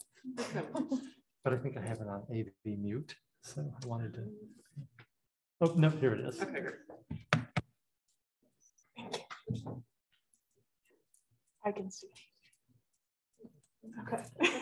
Okay. Excuse the technical difficulties. Marcel Duchamp is certainly one of the most influential and well-known artists of the 20th century. He's become well-known for a series of landmark modernist pieces and also for the narrative surrounding their reception, including Nude Descending a Staircase No. 2, which caused a massive uproar at the Armory Show in New York, and Fountain, which we've heard Savannah talk all about, which was submitted to the Society of Independent Artists under the pseudonym Armut and was turned away on grounds that it was not actually art. These, of course, were not the only reasons the name Duchamp rings a bell, and for some, the name Rose C'est la Vie may be heard even louder. The concept of Rose C'est la Vie came to fruition in 1920. Duchamp claims making this alter ego was not something he did to change his identity, but in order to have two. C'est la vie would become the author of some of Duchamp's most daring work, acts, and ideas. The earliest iteration of the name Rose c'est la vie was the phrase Rose c'est la vie, where c'est la vie translates to the phrase that's life. But depending on how words are pronounced, other meanings emerge. Rose c'est la vie could mean salt of the earth. Roser la vie could mean to beat life. Arroser la vie, meaning to piss on life in a more slang context. Duchamp said he chose the name Rose because it is one of the most popular female names in French at the time. But this was not the only reason. Sexual connotations emerge when looking at much of Duchamp's work, and this is especially true of his alter ego. Arroser means to make wet in sexual stimulation. Moreover, the term at the time for pornographic films was cinéma rose, with the addition of the R in rose creates the reading Eros c'est la vie, which means sex is life. Duchamp used his alter ego Rose to bring things to light that are normally concealed to the public eye by creating something so eroticized it cannot go unseen. Duchamp, of course, was not the only artist who had ever used an alter ego. The way in which Rose c'est la vie was used would go on to influence countless modern and contemporary artists across mediums. Joan Jonas's alter ego, Organic Honey, is a great example of the highly sexualized and obnoxiously oversimplified trope of femininity. The face of Organic Honey is a frozen doll's face embodying narcissism. Joan's work explores female archetypes, the use of disguise, and the idea of subjectivity and objectivity within art and that surround artists themselves. The alter egos change the way that art is made and received. In the case of C'est la vie, the art critics would shift their gaze and after 1920 would be putting a lens on much of Duchamp's work because of Rose c'est la vie's signature or face. Rose c'est la vie became a way for Duchamp's actions and lifestyle to become a performance piece, completely shifting the view of the modern artist into something more contemporary, where the artist is no longer detached from their work, but becomes their work. Artists used the idea of self-performance in the late 20th and early 21st century, no doubt taking inspiration from Rose c'est la vie. Duchamp's use of his alter ego allowed for critics to not only look at and assess his art, his identity itself also became part of his oeuvre. This shifting view of the artist is perfectly exemplified by Andy Warhol.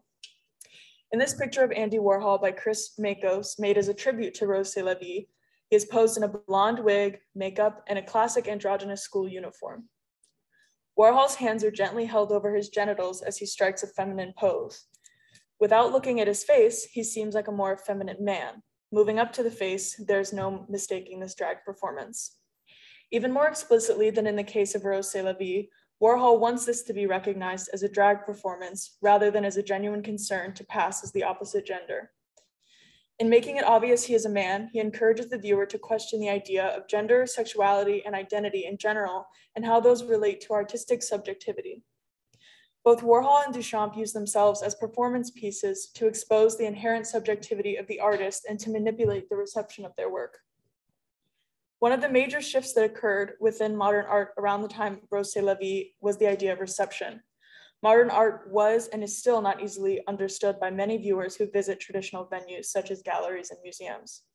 At some point during the shift into the modern period of art, many artists concerned no longer centered the general population. There was still popular art, but high avant-garde art became something that was not easily attainable for many people who were normally able to enjoy the art of the old masters.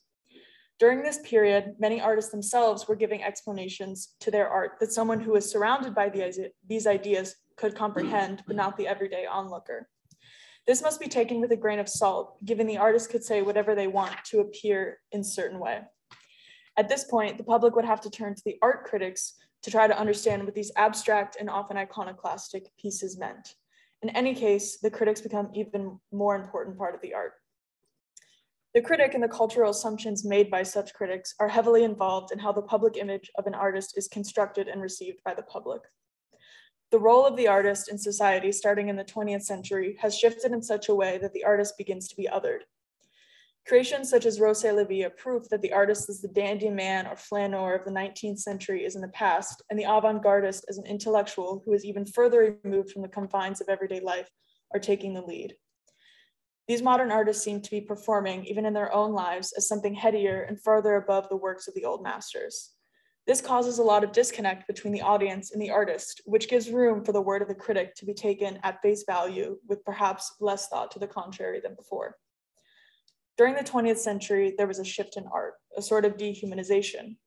Artists were starting to explore ideas that did not directly connect their feelings or emotions.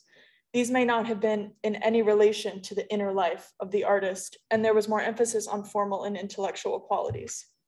After this shift began, much of the population felt that they could not relate to the art being shown.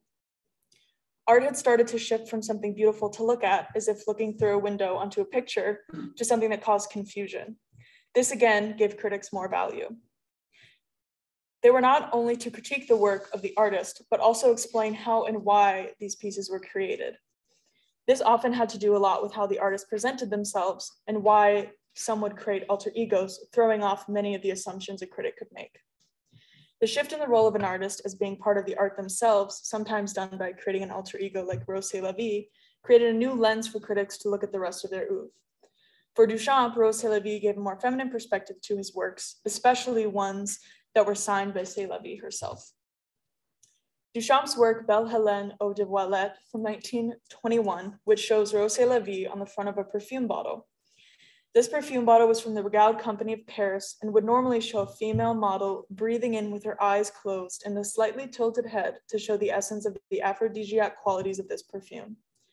Duchamp uses the R that stands for Regaud and changes it to RS with an inverted R meant to implicate the viewer.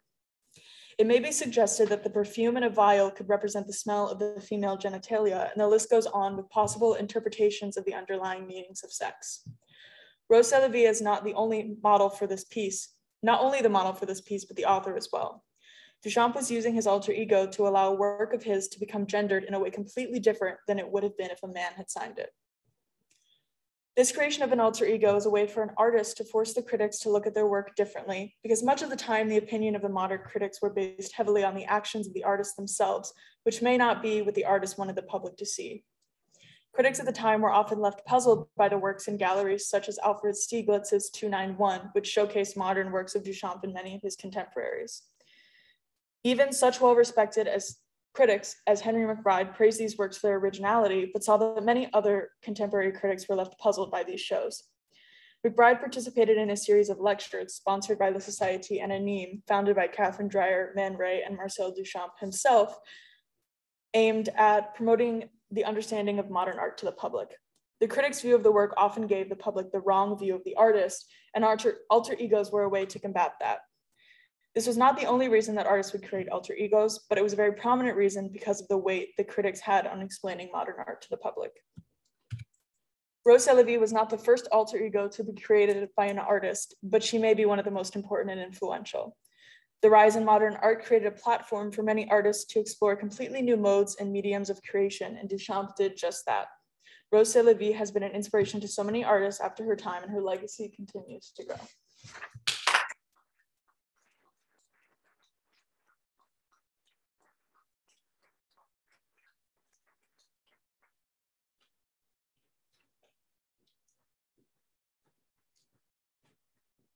Thanks very much, Zoe. And second, we will have Dylan Becker, who will read The Innovation of Traditional Building Technologies, Looking to African Vernacular Architecture as Inspiration for a Greener Future.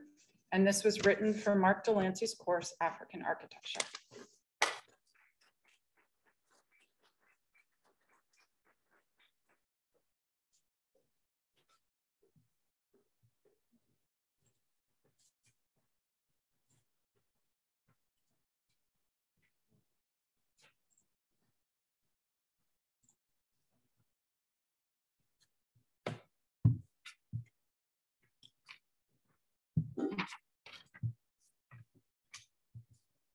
In a world in which the environmental health of the earth is declining at a rate which will soon be irreversible, sustainability is an increasingly pertinent issue. The rapid development of technological and industrial advancements in the past few centuries has provided us with the means to abandon the natural world in favor of and reliance on science. Many of these developments are currently necessary to support a population which is larger than ever and only increasing. but there are several aspects of modern life which can be reevaluated to ease the human impact on the environment. One of the most impactful ways to accomplish this is by adapting the buildings we inhabit. Of course, there are technologies like solar panels and geothermal systems which help soften the blow of modern humanity on the struggling Earth, but these all seem to be implemented as afterthoughts, especially when considering the environmental impact of the building materials themselves. Instead of developing more products and eco-friendly systems to sell, inspiration for greener architecture can be found in that of traditional pre-colonial Africa. The architecture of Africa and much of the world in general is traditionally earth-based. There are various techniques that are employed in the construction of these homes and structures, and not one of them is excessively disruptive of the natural world. In fact, they even harness the properties of the earth to create perfectly comfortable and sufficient residences. Another application of this ideology, biomimicry, which is technologies based on those of the natural world, can also benefit architectural sustainability. If humans are dedicated to minimizing our increasingly damaging impact on the earth, architects and builders should look to the earthen architecture of traditional Africa for inspiration. A truly green future can be achieved at the symbiotic intersection of vernacular African building techniques and natural technologies with modern design and innovations. While the contemporary Western human has gotten used to the sterile industrial structures that surround them, it hasn't always been that way. In traditional Africa, their homes are often built in perfect harmony with their surroundings. The walls are made of the local mud and the roofs are composed of the nearby grasses. There is no aspect of African architecture which is in direct opposition to and in defiance of the natural environment. Historically disregarded as architecture, the building techniques of traditional Africa are actually quite advanced and well managed. Structures built using these methods, such as puddled mud, sun-dried bricks, or rammed earth, are, with the proper maintenance, quite durable. A testament to the strength of structures made with traditional African techniques can be found in the original walls of the ancient city of Baghdad. Founded in 762 AD, the walls of the city were constructed of mud brick, and while they are no longer around today, they remained standing, at least partially, for over a millennium until they were completely and deliberately destroyed in the late 1800s. Aside from remaining upright, as buildings are expected to do, there are numerous other aspects of traditional African architecture which prove beneficial. A major advantage of earthen homes is the entirely organic temperature regulation of the interior. The thick mud walls absorb the heat of the day, storing it inside themselves, and then release it during the night. Because of these naturally occurring thermal properties of the earth, the buildings made of it would typically be just as climatically comfortable as a standard Western home. Additionally, earth is non-combustible, which, if used in construction, creates naturally fire-resistant buildings without the need for any additional environmentally damaging materials like the ones we use in conventional buildings. These are benefits that we have unnecessarily created for our structures since they already exist in the natural world. On an environmental level, it is easy to see why earth-based architecture is overwhelmingly more eco-friendly than contemporary building materials. Earth is one of the most abundant materials in the world, needs no power source for processing, and generates no polluting emissions or waste. It is easy to use to build and repair, and at the end of its life, it can be recycled to build new structures of earth or just go back to nature. Contrastingly, there is no material more sustainable than the earth. Instead of removing part of the natural world for a structure, earthen architecture simply rearranges what was already there. Buildings made with traditional African techniques cause virtually no disruption to the ecosystem and carry no long-term impact on the earth, since, as scholar Alumayiwa Adegan observes, the process involves little or no fossil fuel and up to 30% less water is consumed when compared to other conventional walling materials. Contrastingly, in the Western countries, the construction sector consumes a large volume of natural resources and is responsible for about 50% of waste production in the European Union. In addition to this outsized waste production, a large portion of the energy humans consume is due to construction practices. When comparing clay to a selection of other more conventional building materials, one can see that among them all, clay structures consume the absolute least amount of energy during construction. According to the EPA, Electricity and energy produced for heating homes and businesses are the second and fourth largest producers of greenhouse gas emissions, a major contributor to global warming. By transitioning to earth-based architecture, the energy consumption associated with both constructing and inhabiting a residence would decrease significantly enough to make a major positive difference regarding the risk of climate change. While widespread adoption of entirely earthen architecture would be most beneficial in the fight for sustainability, it is unfortunately not realistic.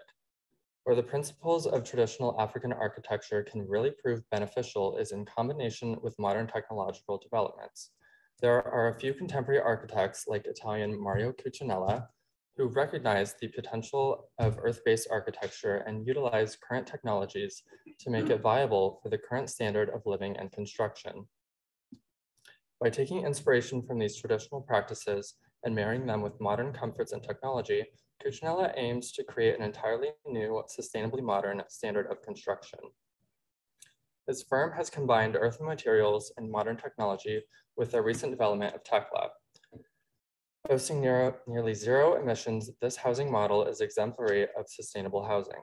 The Tekla house is 3D printed, and while 3D printing has been gaining attention as an alternate mode of construction, these structures are typically made of plastics and other synthetic materials, which are equally as pollutant as those involved in the construction of a conventional home. To counteract this, MC Architects has printed this house out of clay, mixed with a very small amount of cement to act as a stabilizer and ensure the longevity of the structure. Even though it is not pure earth, the utilization of clay in the majority of its composition ensures a method of construction whose carbon footprint is minimal enough to prove beneficial. Of course, Tekla also benefits from the previously discussed qualities of earthen architecture, including thermal regulation and an overall reduction of energy costs and usage, both during inhabitation and in construction. Unfortunately, earth is not a viable material for all contemporary buildings like skyscrapers, but inspiration for greener construction can still be taken from the natural world for applications of biomimicry. The concept of biomimicry is based on the idea that nothing in nature is a waste and can be utilized in large-scale projects to negate the impacts of modern construction. For example, the Eastgate Center in Zimbabwe is exceptionally representative of this practice. Although this structure is the country's largest complex of shopping centers and offices, it uses less than 10% of the energy of a conventional building its size. That is because of its air conditioning system, or rather, the lack thereof. Instead of a conventional system for heating and cooling the building, the Eastgate Center regulates its temperature by way of a unique system of vents modeled after the ventilation system found in termite mounds. In the mounds, the termites open and close a series of vents at different times of the day in order to capitalize on the external temperature. Cool air is let in near the base of the mound, and after cooling the interiors, expelled from openings in the top. In the Eastgate Center, the base of the building has fans, which draw in cool air that then travels through vents in the ground to cool the interiors of the building and is then expelled from the top of it. The beauty of biomimicry is that there is no singular way to implement it. Obviously, this particular system of ventilation wouldn't work in a climate like Russia or Canada, but inspiration for biomimetic architecture is taken from the surrounding natural environment, meaning that in any place with living organisms, each execution of biomimicry can be tailored to any climate. If adopted on a widespread scale, biomimetic technology would help us overcome environmental issues such as the greenhouse effect, global warming, or even the ozone hole. Applying biomimetic practices to large commercial buildings or apartment complexes can dramatically reduce the emissions and energy use associated with these types of structures. The current Western method of construction is at best indifferent to the importance of nature and at worst, flagrantly exploitative of it. As sustainability becomes an increasingly pressing issue, we can look towards the practices of traditional earthen architecture in Africa to reform our own methods of construction. Moving towards earth-based and nature-focused construction would help to manage our carbon footprint and lessen the negative human impact on the earth by reducing the consumption of energy and natural resources. As earthen walls are not appropriate for every structure or climate, the practice of biomimicry can help to provide similar economic and environmental benefits. Widespread adoption of architecture, which combines the ideologies and materials of traditional Africa with 21st century technological advancements would be an overwhelmingly positive step towards reaching sustainability. Why destroy the natural world for comforts and functions which are already provided to us by it?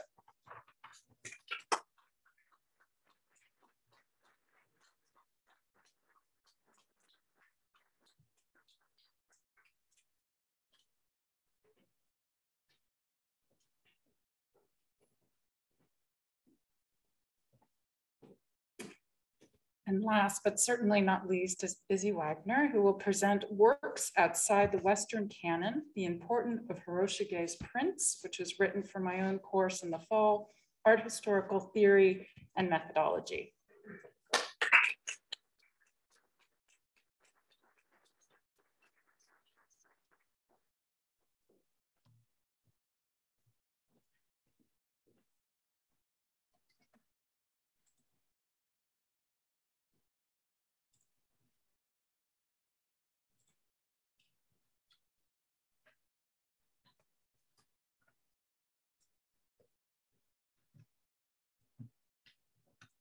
This print, Shinano Province by Utagawa Hiroshige, is a part of a series this artist made called Famous Places in the 61 Provinces.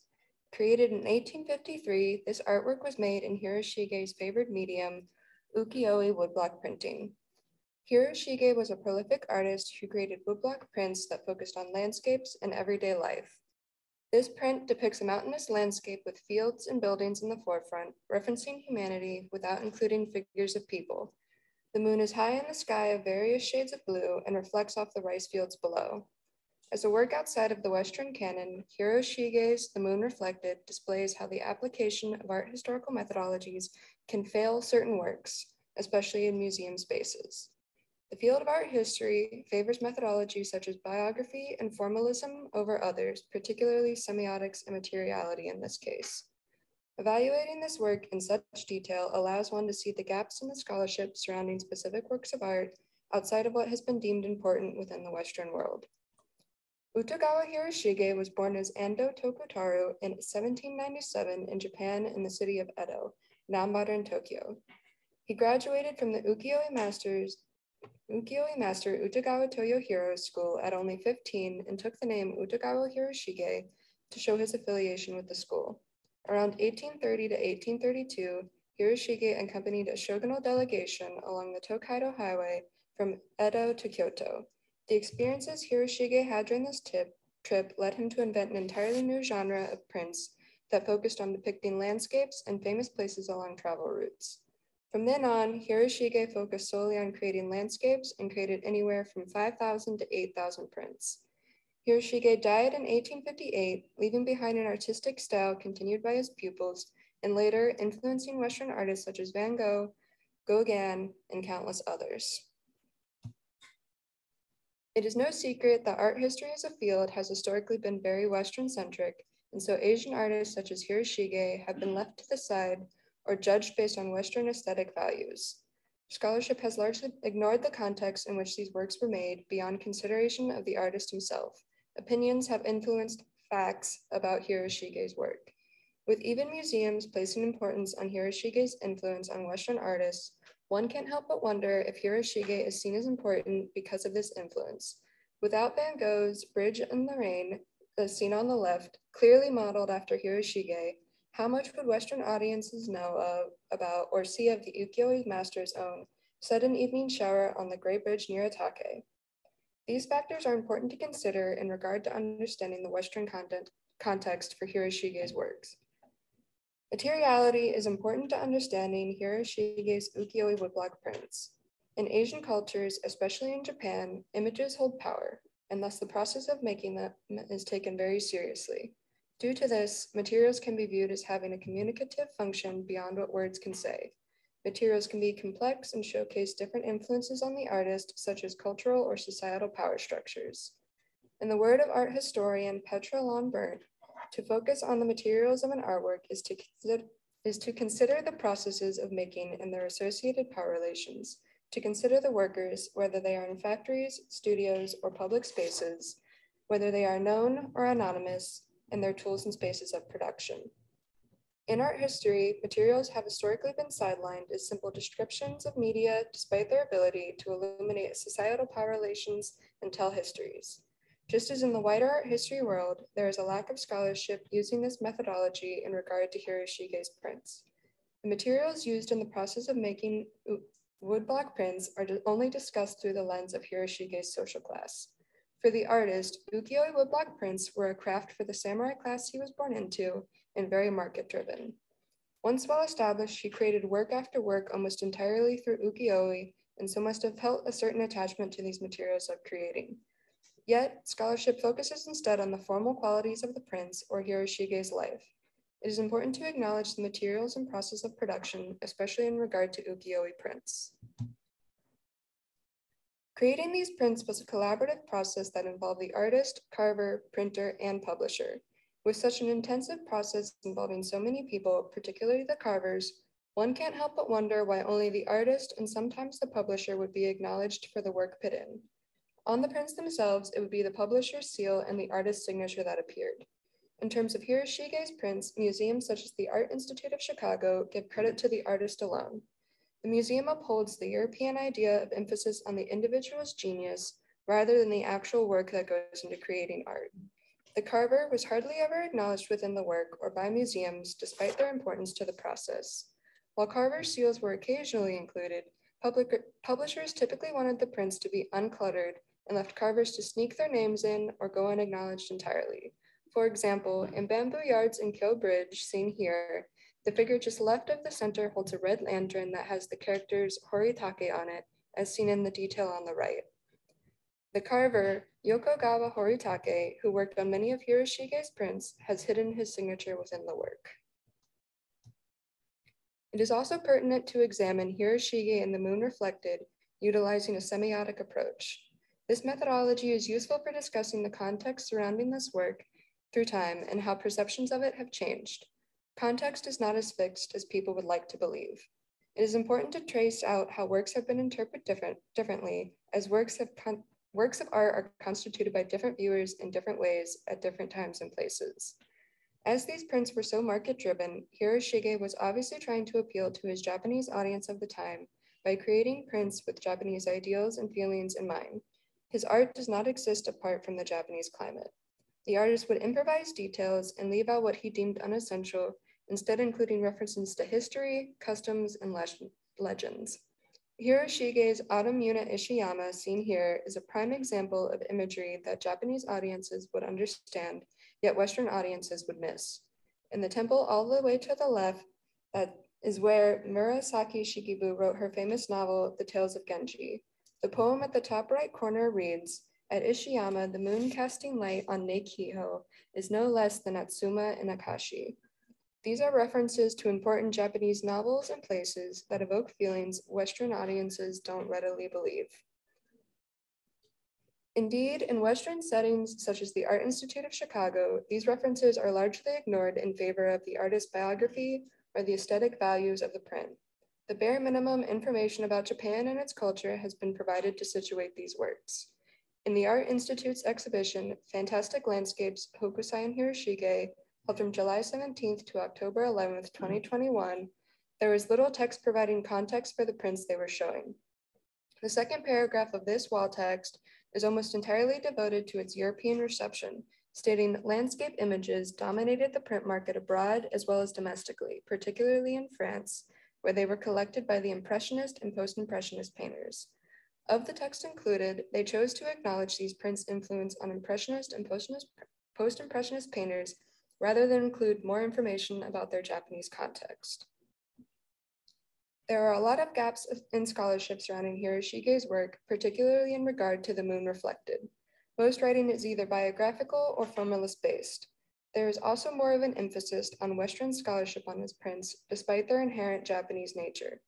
Granted, the biographical and formalist approach may be a useful method to understanding the artist's woodblock prints.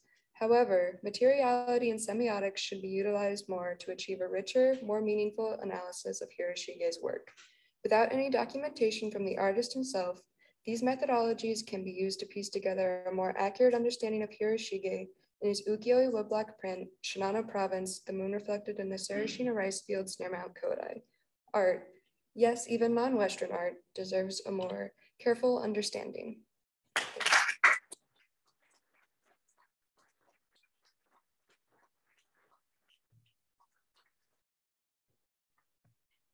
And I would invite our speakers to take their place behind the table, and Jessica to come up and offer some comments and questions.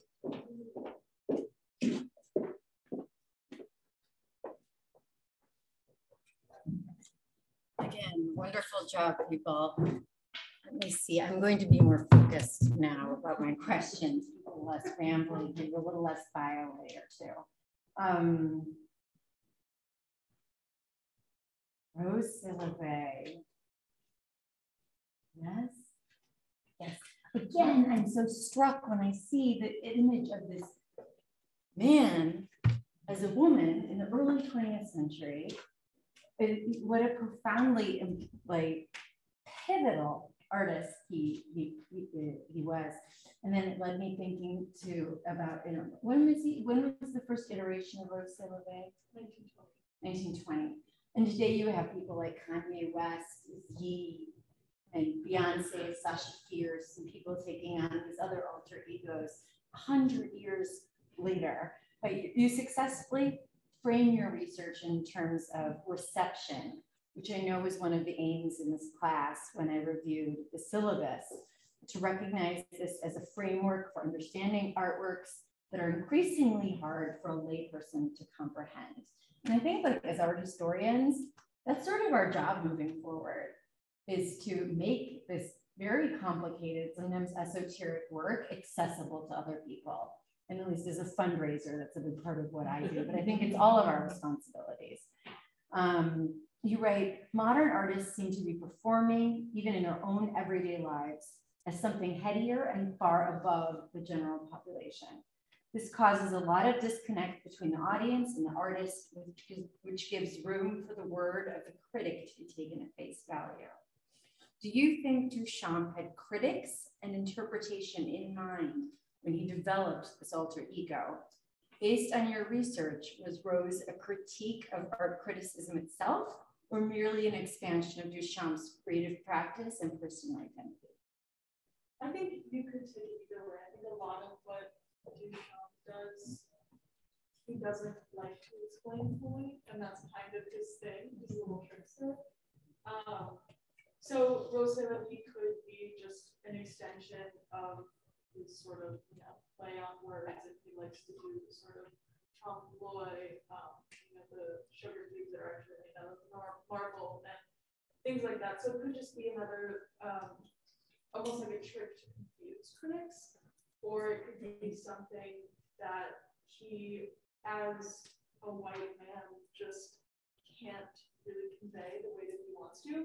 So being seen as Rose syllabi, this sort of like sexual object, and just of the male gaze. Right, of the male gaze. Just sort of like flips things on its head. So I think he definitely had, he knew that the critics were going to receive this differently, but I think it may have just been something he wanted to kind of throw. He wanted to throw them all. Mm-hmm. So I also wonder, I'm curious to know if you found evidence of backlash or upset that an early 20th century man would transform himself into a female. This action to me seems almost dangerously avant-garde for its time and ties into the origin story of Hannah Orlando's research. So, yeah, I honestly, there was definitely a little bit of backlash, but from a lot of the research that I've done, not a ton of it has come up just because Rose syllabi has been so influential that that kind of gets pushed to the side at this point. But if you look at many of the theories about Duchamp in his life, they're all, you know, he's gay, he's queer, he has weird relations with his family. They kind of used a lot of his artworks to sort of put these very strange generalizations upon the queer population, or Duchamp, who probably was not even a part of the queer population, of just these sort of like weird tropes about people have kind of stuck Thank you. I enjoy revisiting all of this artwork, I have to say, for such a long time.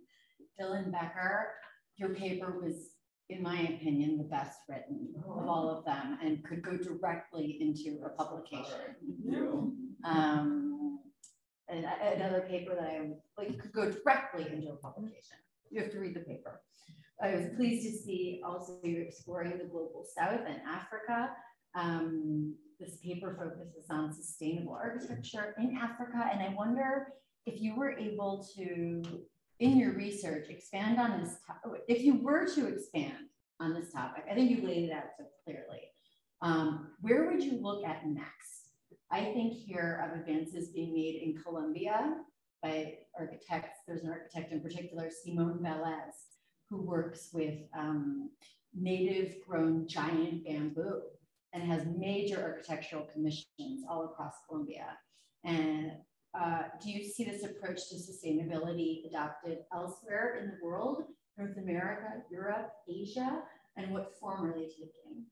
Yeah, so I would love to expand this idea of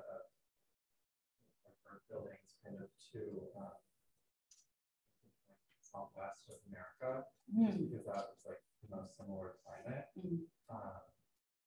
I would love to expand that to there and introduce it to the Western world like that. But also the Tekla house that I mentioned, that's in Italy actually. So yes. That is already an introduction to the West. That really bring it to the global north, like Russia and Canada. Obviously the Earth didn't really work, but I imagine some sort of like, like snow constructions for that. But obviously that's a little bit less practical. But if it's that or humanity landscape. Green roofs or a step. What about 3D printing? Did you come across that as a solution in your research? No, I think, and the way that Mario Architects does it, I think that could absolutely be a solution of improvement. I just read the other day actually that 200 hours to get the whole structure built, which is an incredible improvement in time for getting the house built than the months it takes to build a house here with conventional methods. But there's an increased housing demand.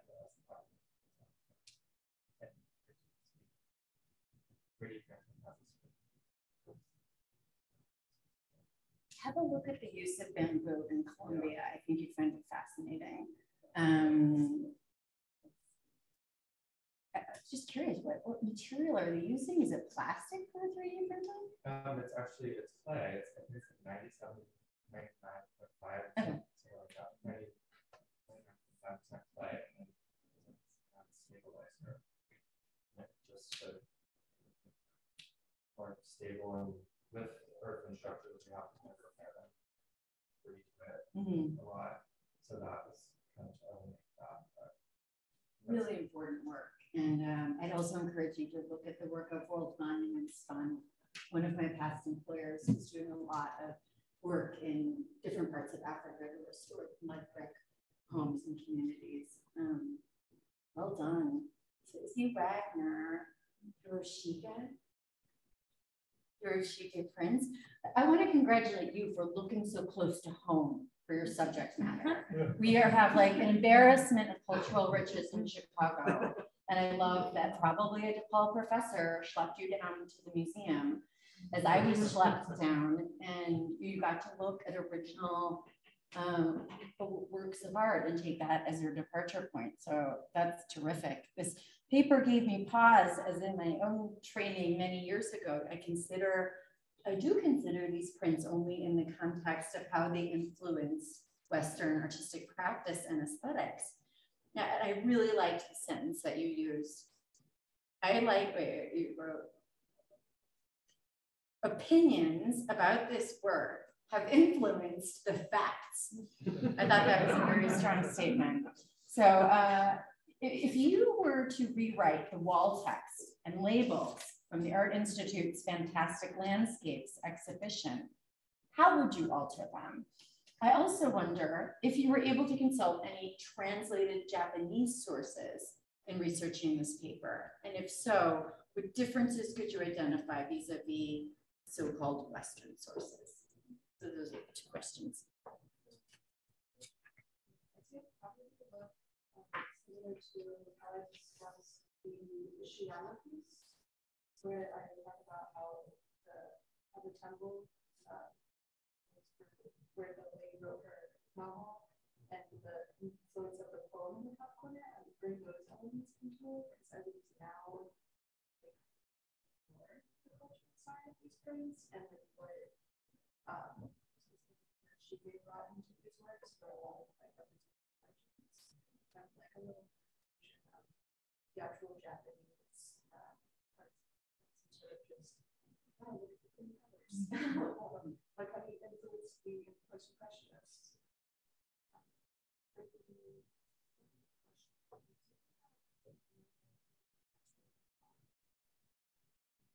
The one that I did look at,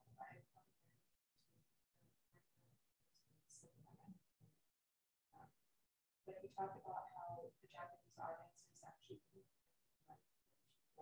like someone, and they have to come to right.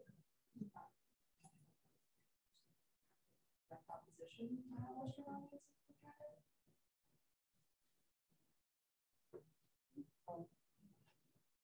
Thank you all. Maybe at this point, we'll give a round of applause to our speakers.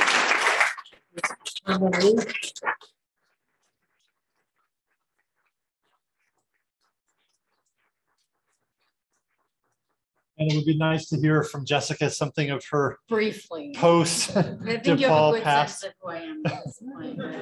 We'd still like to hear. Thank you, Jessica. Okay. My biography is in this program, so you can read about my professional trajectory. I'll just say a few words about how I feel DePaul informed what is, in a lot of measures, a pretty successful career in the cultural sector. Let's see, I grew up totally middle class in the western suburbs, and DePaul was, I think I applied to the theater program, and it was immediately put off by like everybody in like hats and vests giving each other back rubs. And I took and I ended up in an art history course taught by Simone Zarowski. And there was theater in the classroom. I mean, this is a woman who was absolutely passionate about the subject matter. And I modeled my handwriting off of her for years and years until it now is degenerating completely. But I took a class my junior year, and art history was the class, the courses I was getting the best grades in. So that became my major. I thought, this is the road to success. All A minuses. I took a class my junior year called Art and the Holocaust. And this is the class that taught me to think critically. I think all of you have demonstrated how well you can think critically about difficult, complex issues. But for me, like, I never really questioned anything around me until this professor, the first day of class, in talking about like cultural policy in the Third Reich, put up a picture of Monticello and put up a picture of Albert Speer, Hitler's favorite architect's projected Great Hall for the People, both neoclassical structures. And he explained to us, one is a design by Hitler's favorite architect, one is Monticello. What do you guys think? And we were like, wow, this one represents democracy and freedom and so and so. And this one is about despotism and fascism and anti-Semitism. You could just see from how it's stripped down and it's very gray. And he let us go. And then he said, these were both built by slave labor. And let's take a really critical look at every sort of artistic production. And he would show us television commercials about Wrigley's gum and stop it in 5-second intervals to show us how we're being manipulated through words and images every day, and taught me how to think critically and ask questions. So I am so grateful to Simone Zborowski for like incredible enthusiasm and passion, and Paul Jascott for teaching me where Germany is on a map. The Deutschland is not the Netherlands, it's Germany. And then that's what led me, actually, I was so inspired by that course and his teaching that I moved to Berlin for 3 years after graduation. I taught English to East German business people, like, 10 years after the end of the Cold War. So they were all like having to teach English, like learn English late in life from like this American 20-year-old or whatever. But in learning about, like when they would talk about, I'm very interested in nation building through industrial design and household objects. And like a lot of you guys were looking at,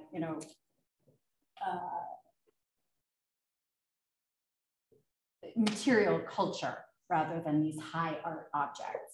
So like my PhD dissertation when I started it was about plastic egg cups, cups and saucers served on East German trains, porcelain production, connection to the Bauhaus in East Germany. But so I spent 3 years in Germany, was inspired by these stories East Germans were telling me about like how they related to their plastic cars and their crappy objects, and thinking there must be something more to this. So, West Germans talk about East German products being created on the chopping block, not the design board. And I thought there must be more to this. So I went to graduate school with the help of Paul Jascott, who ended up being on my PhD committee and helped write a wonderful letter of recommendation to get me to a PhD program. I made it for 4 years before I realized I couldn't go through the dissertation. I needed to earn more money than a professor. And at 30 years old, a professor at that time, I don't know. But I was looking down the barrel of like a very bad job market in like 2007. So my friend said, my best friend who's a curator said, you know how to write grants for your research. So persuasive writing, which you've all demonstrated, profoundly important in anything you're going to do. You can write grant applications to get money for your research, but East Germany, which is like a tough sell. Let me tell you, why don't you give me money to study plastic in East Germany? And I did it. So she said you could. So I wrote, and she said, and you've been teaching art history classes at the University of Pittsburgh. You can talk about art and make it accessible to people. Every museum has a department called development where they do fundraising. You might be a good fit there. And just through luck and relentless networking, that's sort of launched my career. But DePaul gave me confidence. I was recognized my junior year for winning it was a horrible paper. It was horrible. I would read it on the Moth as like a joke, but I did win a prize for it at DePaul, and I won a $200 gift certificate with which I framed an Anselm Kiefer poster that I still have in my apartment 22 years later. I won this Lenore Pressman Prize. I don't even know if they do that for the best art history paper, and that just gave me confidence. I wasn't the most talented, but I certainly was passionate. And opportunity, I worked at the art gallery, I worked in the art department, I worked as a research assistant, and I worked as a student curator, and I think as like head of the art history club or something like that, while I was working full-time at Starbucks to support myself through school. The warmth and like just continuity of the relationships I've had. Paul Jascott stayed on my PhD committee. I've stayed in touch with Mark, Johanna through Facebook. Last night I was at the opening of Viviana Suarez, one of the studio teachers at DePaul, and the brilliant printmaking professor I had, Mark Zlotkowski. He was there at the opening. And just these relationships I've had now for decades, these people who are so nurturing, so warm, so smart. So I appreciate that warmth, support, opportunity, and the confidence given to me by DePaul. So Aylin, thank you for all that you did to make this possible. Mark, for inviting me, and DePaul leadership. It's amazing to have you here. And congrats, students. Like, I'm so excited about this next generation. So that's my bit, right?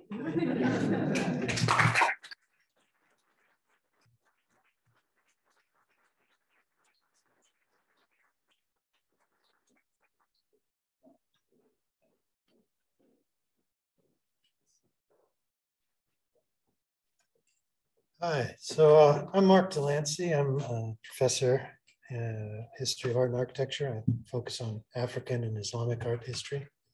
And I'm chair of the department.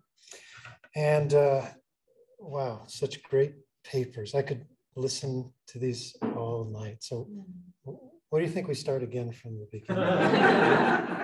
Yeah, okay. So it's the time of the evening when I have the opportunity to give prizes out. So I'm going to present the prizes, and then I have some comments at the end to sort of finish out the night. But Eileen, I think, has all of the prizes. Yeah, I'll just take them. Okay. Thank you. So, of course, first, we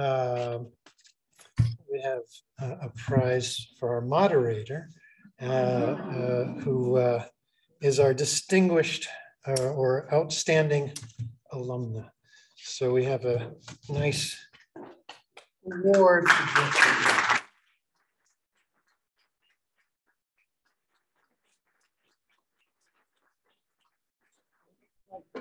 And a stipend, yeah. Yeah, so thank you for talking to our students in class and giving them advice and moderating tonight. Much appreciated. We have 2 paper prizes. It used to be only 1 prize, I think, but we have 2 paper prizes now. We have prizes for the best paper written in the capstone course, which Mark Polad taught, and you heard all of the presentations this evening from. And then we have the non-capstone paper prize as well. So let me start with the capstone prize. So the winning prize for the best paper written for the capstone class goes to Hannah Orlando.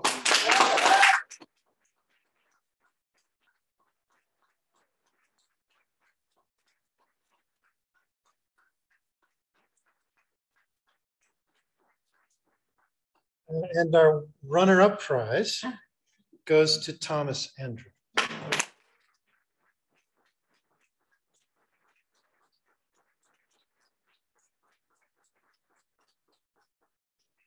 And for the non-capstone prize, this may kind of give you the giggles a little bit, but the non-capstone prize goes to Thomas Andrew for a paper you did not hear this evening, but a paper entitled Santa Costanza, the evolution from Roman burial monuments to Christian mausolea.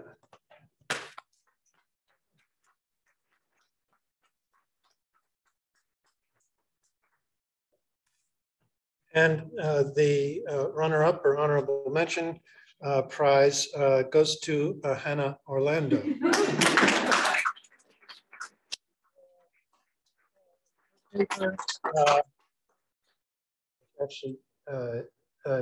Amy Sau, Challenging Post-Colonial Patriarchal Structures.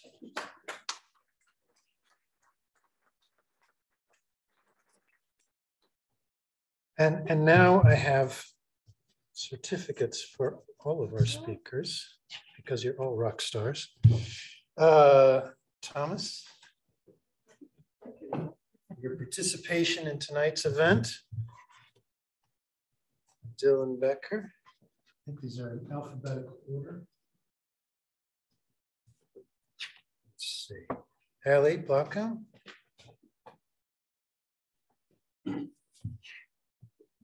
Zoe Albert.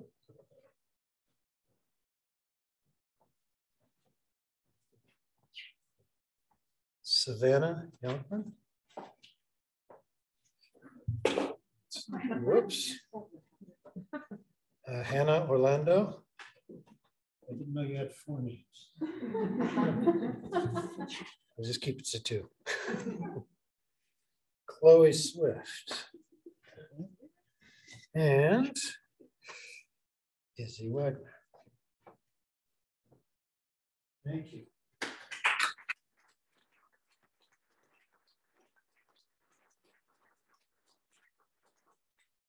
Now I have a few closing comments. So I think there's a lot of thanks to go around this evening, but I want to start, it's kind of weird at the end of the evening to do this, but I want to start with a welcome. And for somebody who's not here. I want to begin with the happy announcement that a new professor, Yun-Chen Liu, will be joining our department next year teaching courses in Asian art. And I think she's with us on the Zoom link.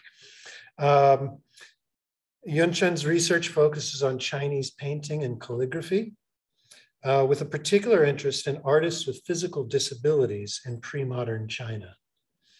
And when I say she's a new professor, I mean that in the double sense that we'll both be welcoming her as a new faculty member, but she'll also be a newly minted PhD, which she'll be receiving from UC Santa Barbara. So a welcome to Yun-Chen.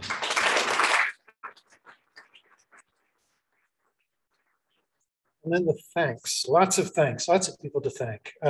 First of all, Laura Caroline for reaching out to us about the possibility of having this event here. It's wonderful to be having our symposium in the museum rather than in yet another classroom. The museum provides formation for our students as much as our classes do. And so this is a part of what we do as well. And it's also wonderful to be having it in person. I mean, we still can't have the long buffet table over there with the food and the drinks and all that good stuff. But at least to be holding our symposium in person again is wonderful. Although I got to say, I feel a little naked without my mask on. So thank you, Laura Caroline. Thanks to Jessica again. Thanks to Mark Polad for teaching the course, preparing our students so well, so helping them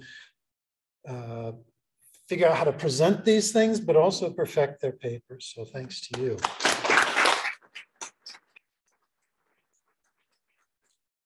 And also thanks to all the professors, various professors who took time outside of their normal teaching responsibilities to work with students and help them prep their papers and their presentations. Thanks to Eileen, who has helped with all the technical, practical. I mean, if this event works tonight, it's because of her, right? So thank you, Eileen.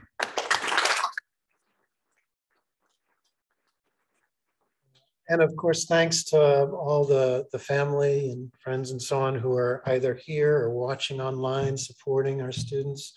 Thanks to Dean Vasquez de Velasco and Provost Ghanem for coming, and I hope you see the wonderful hard work that our students are doing here. It's been an honor to have you all here. And most of all, thanks to our students for putting in some long hours.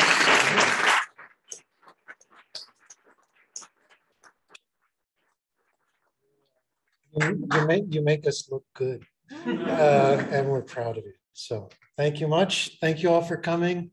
I hope you had a great evening.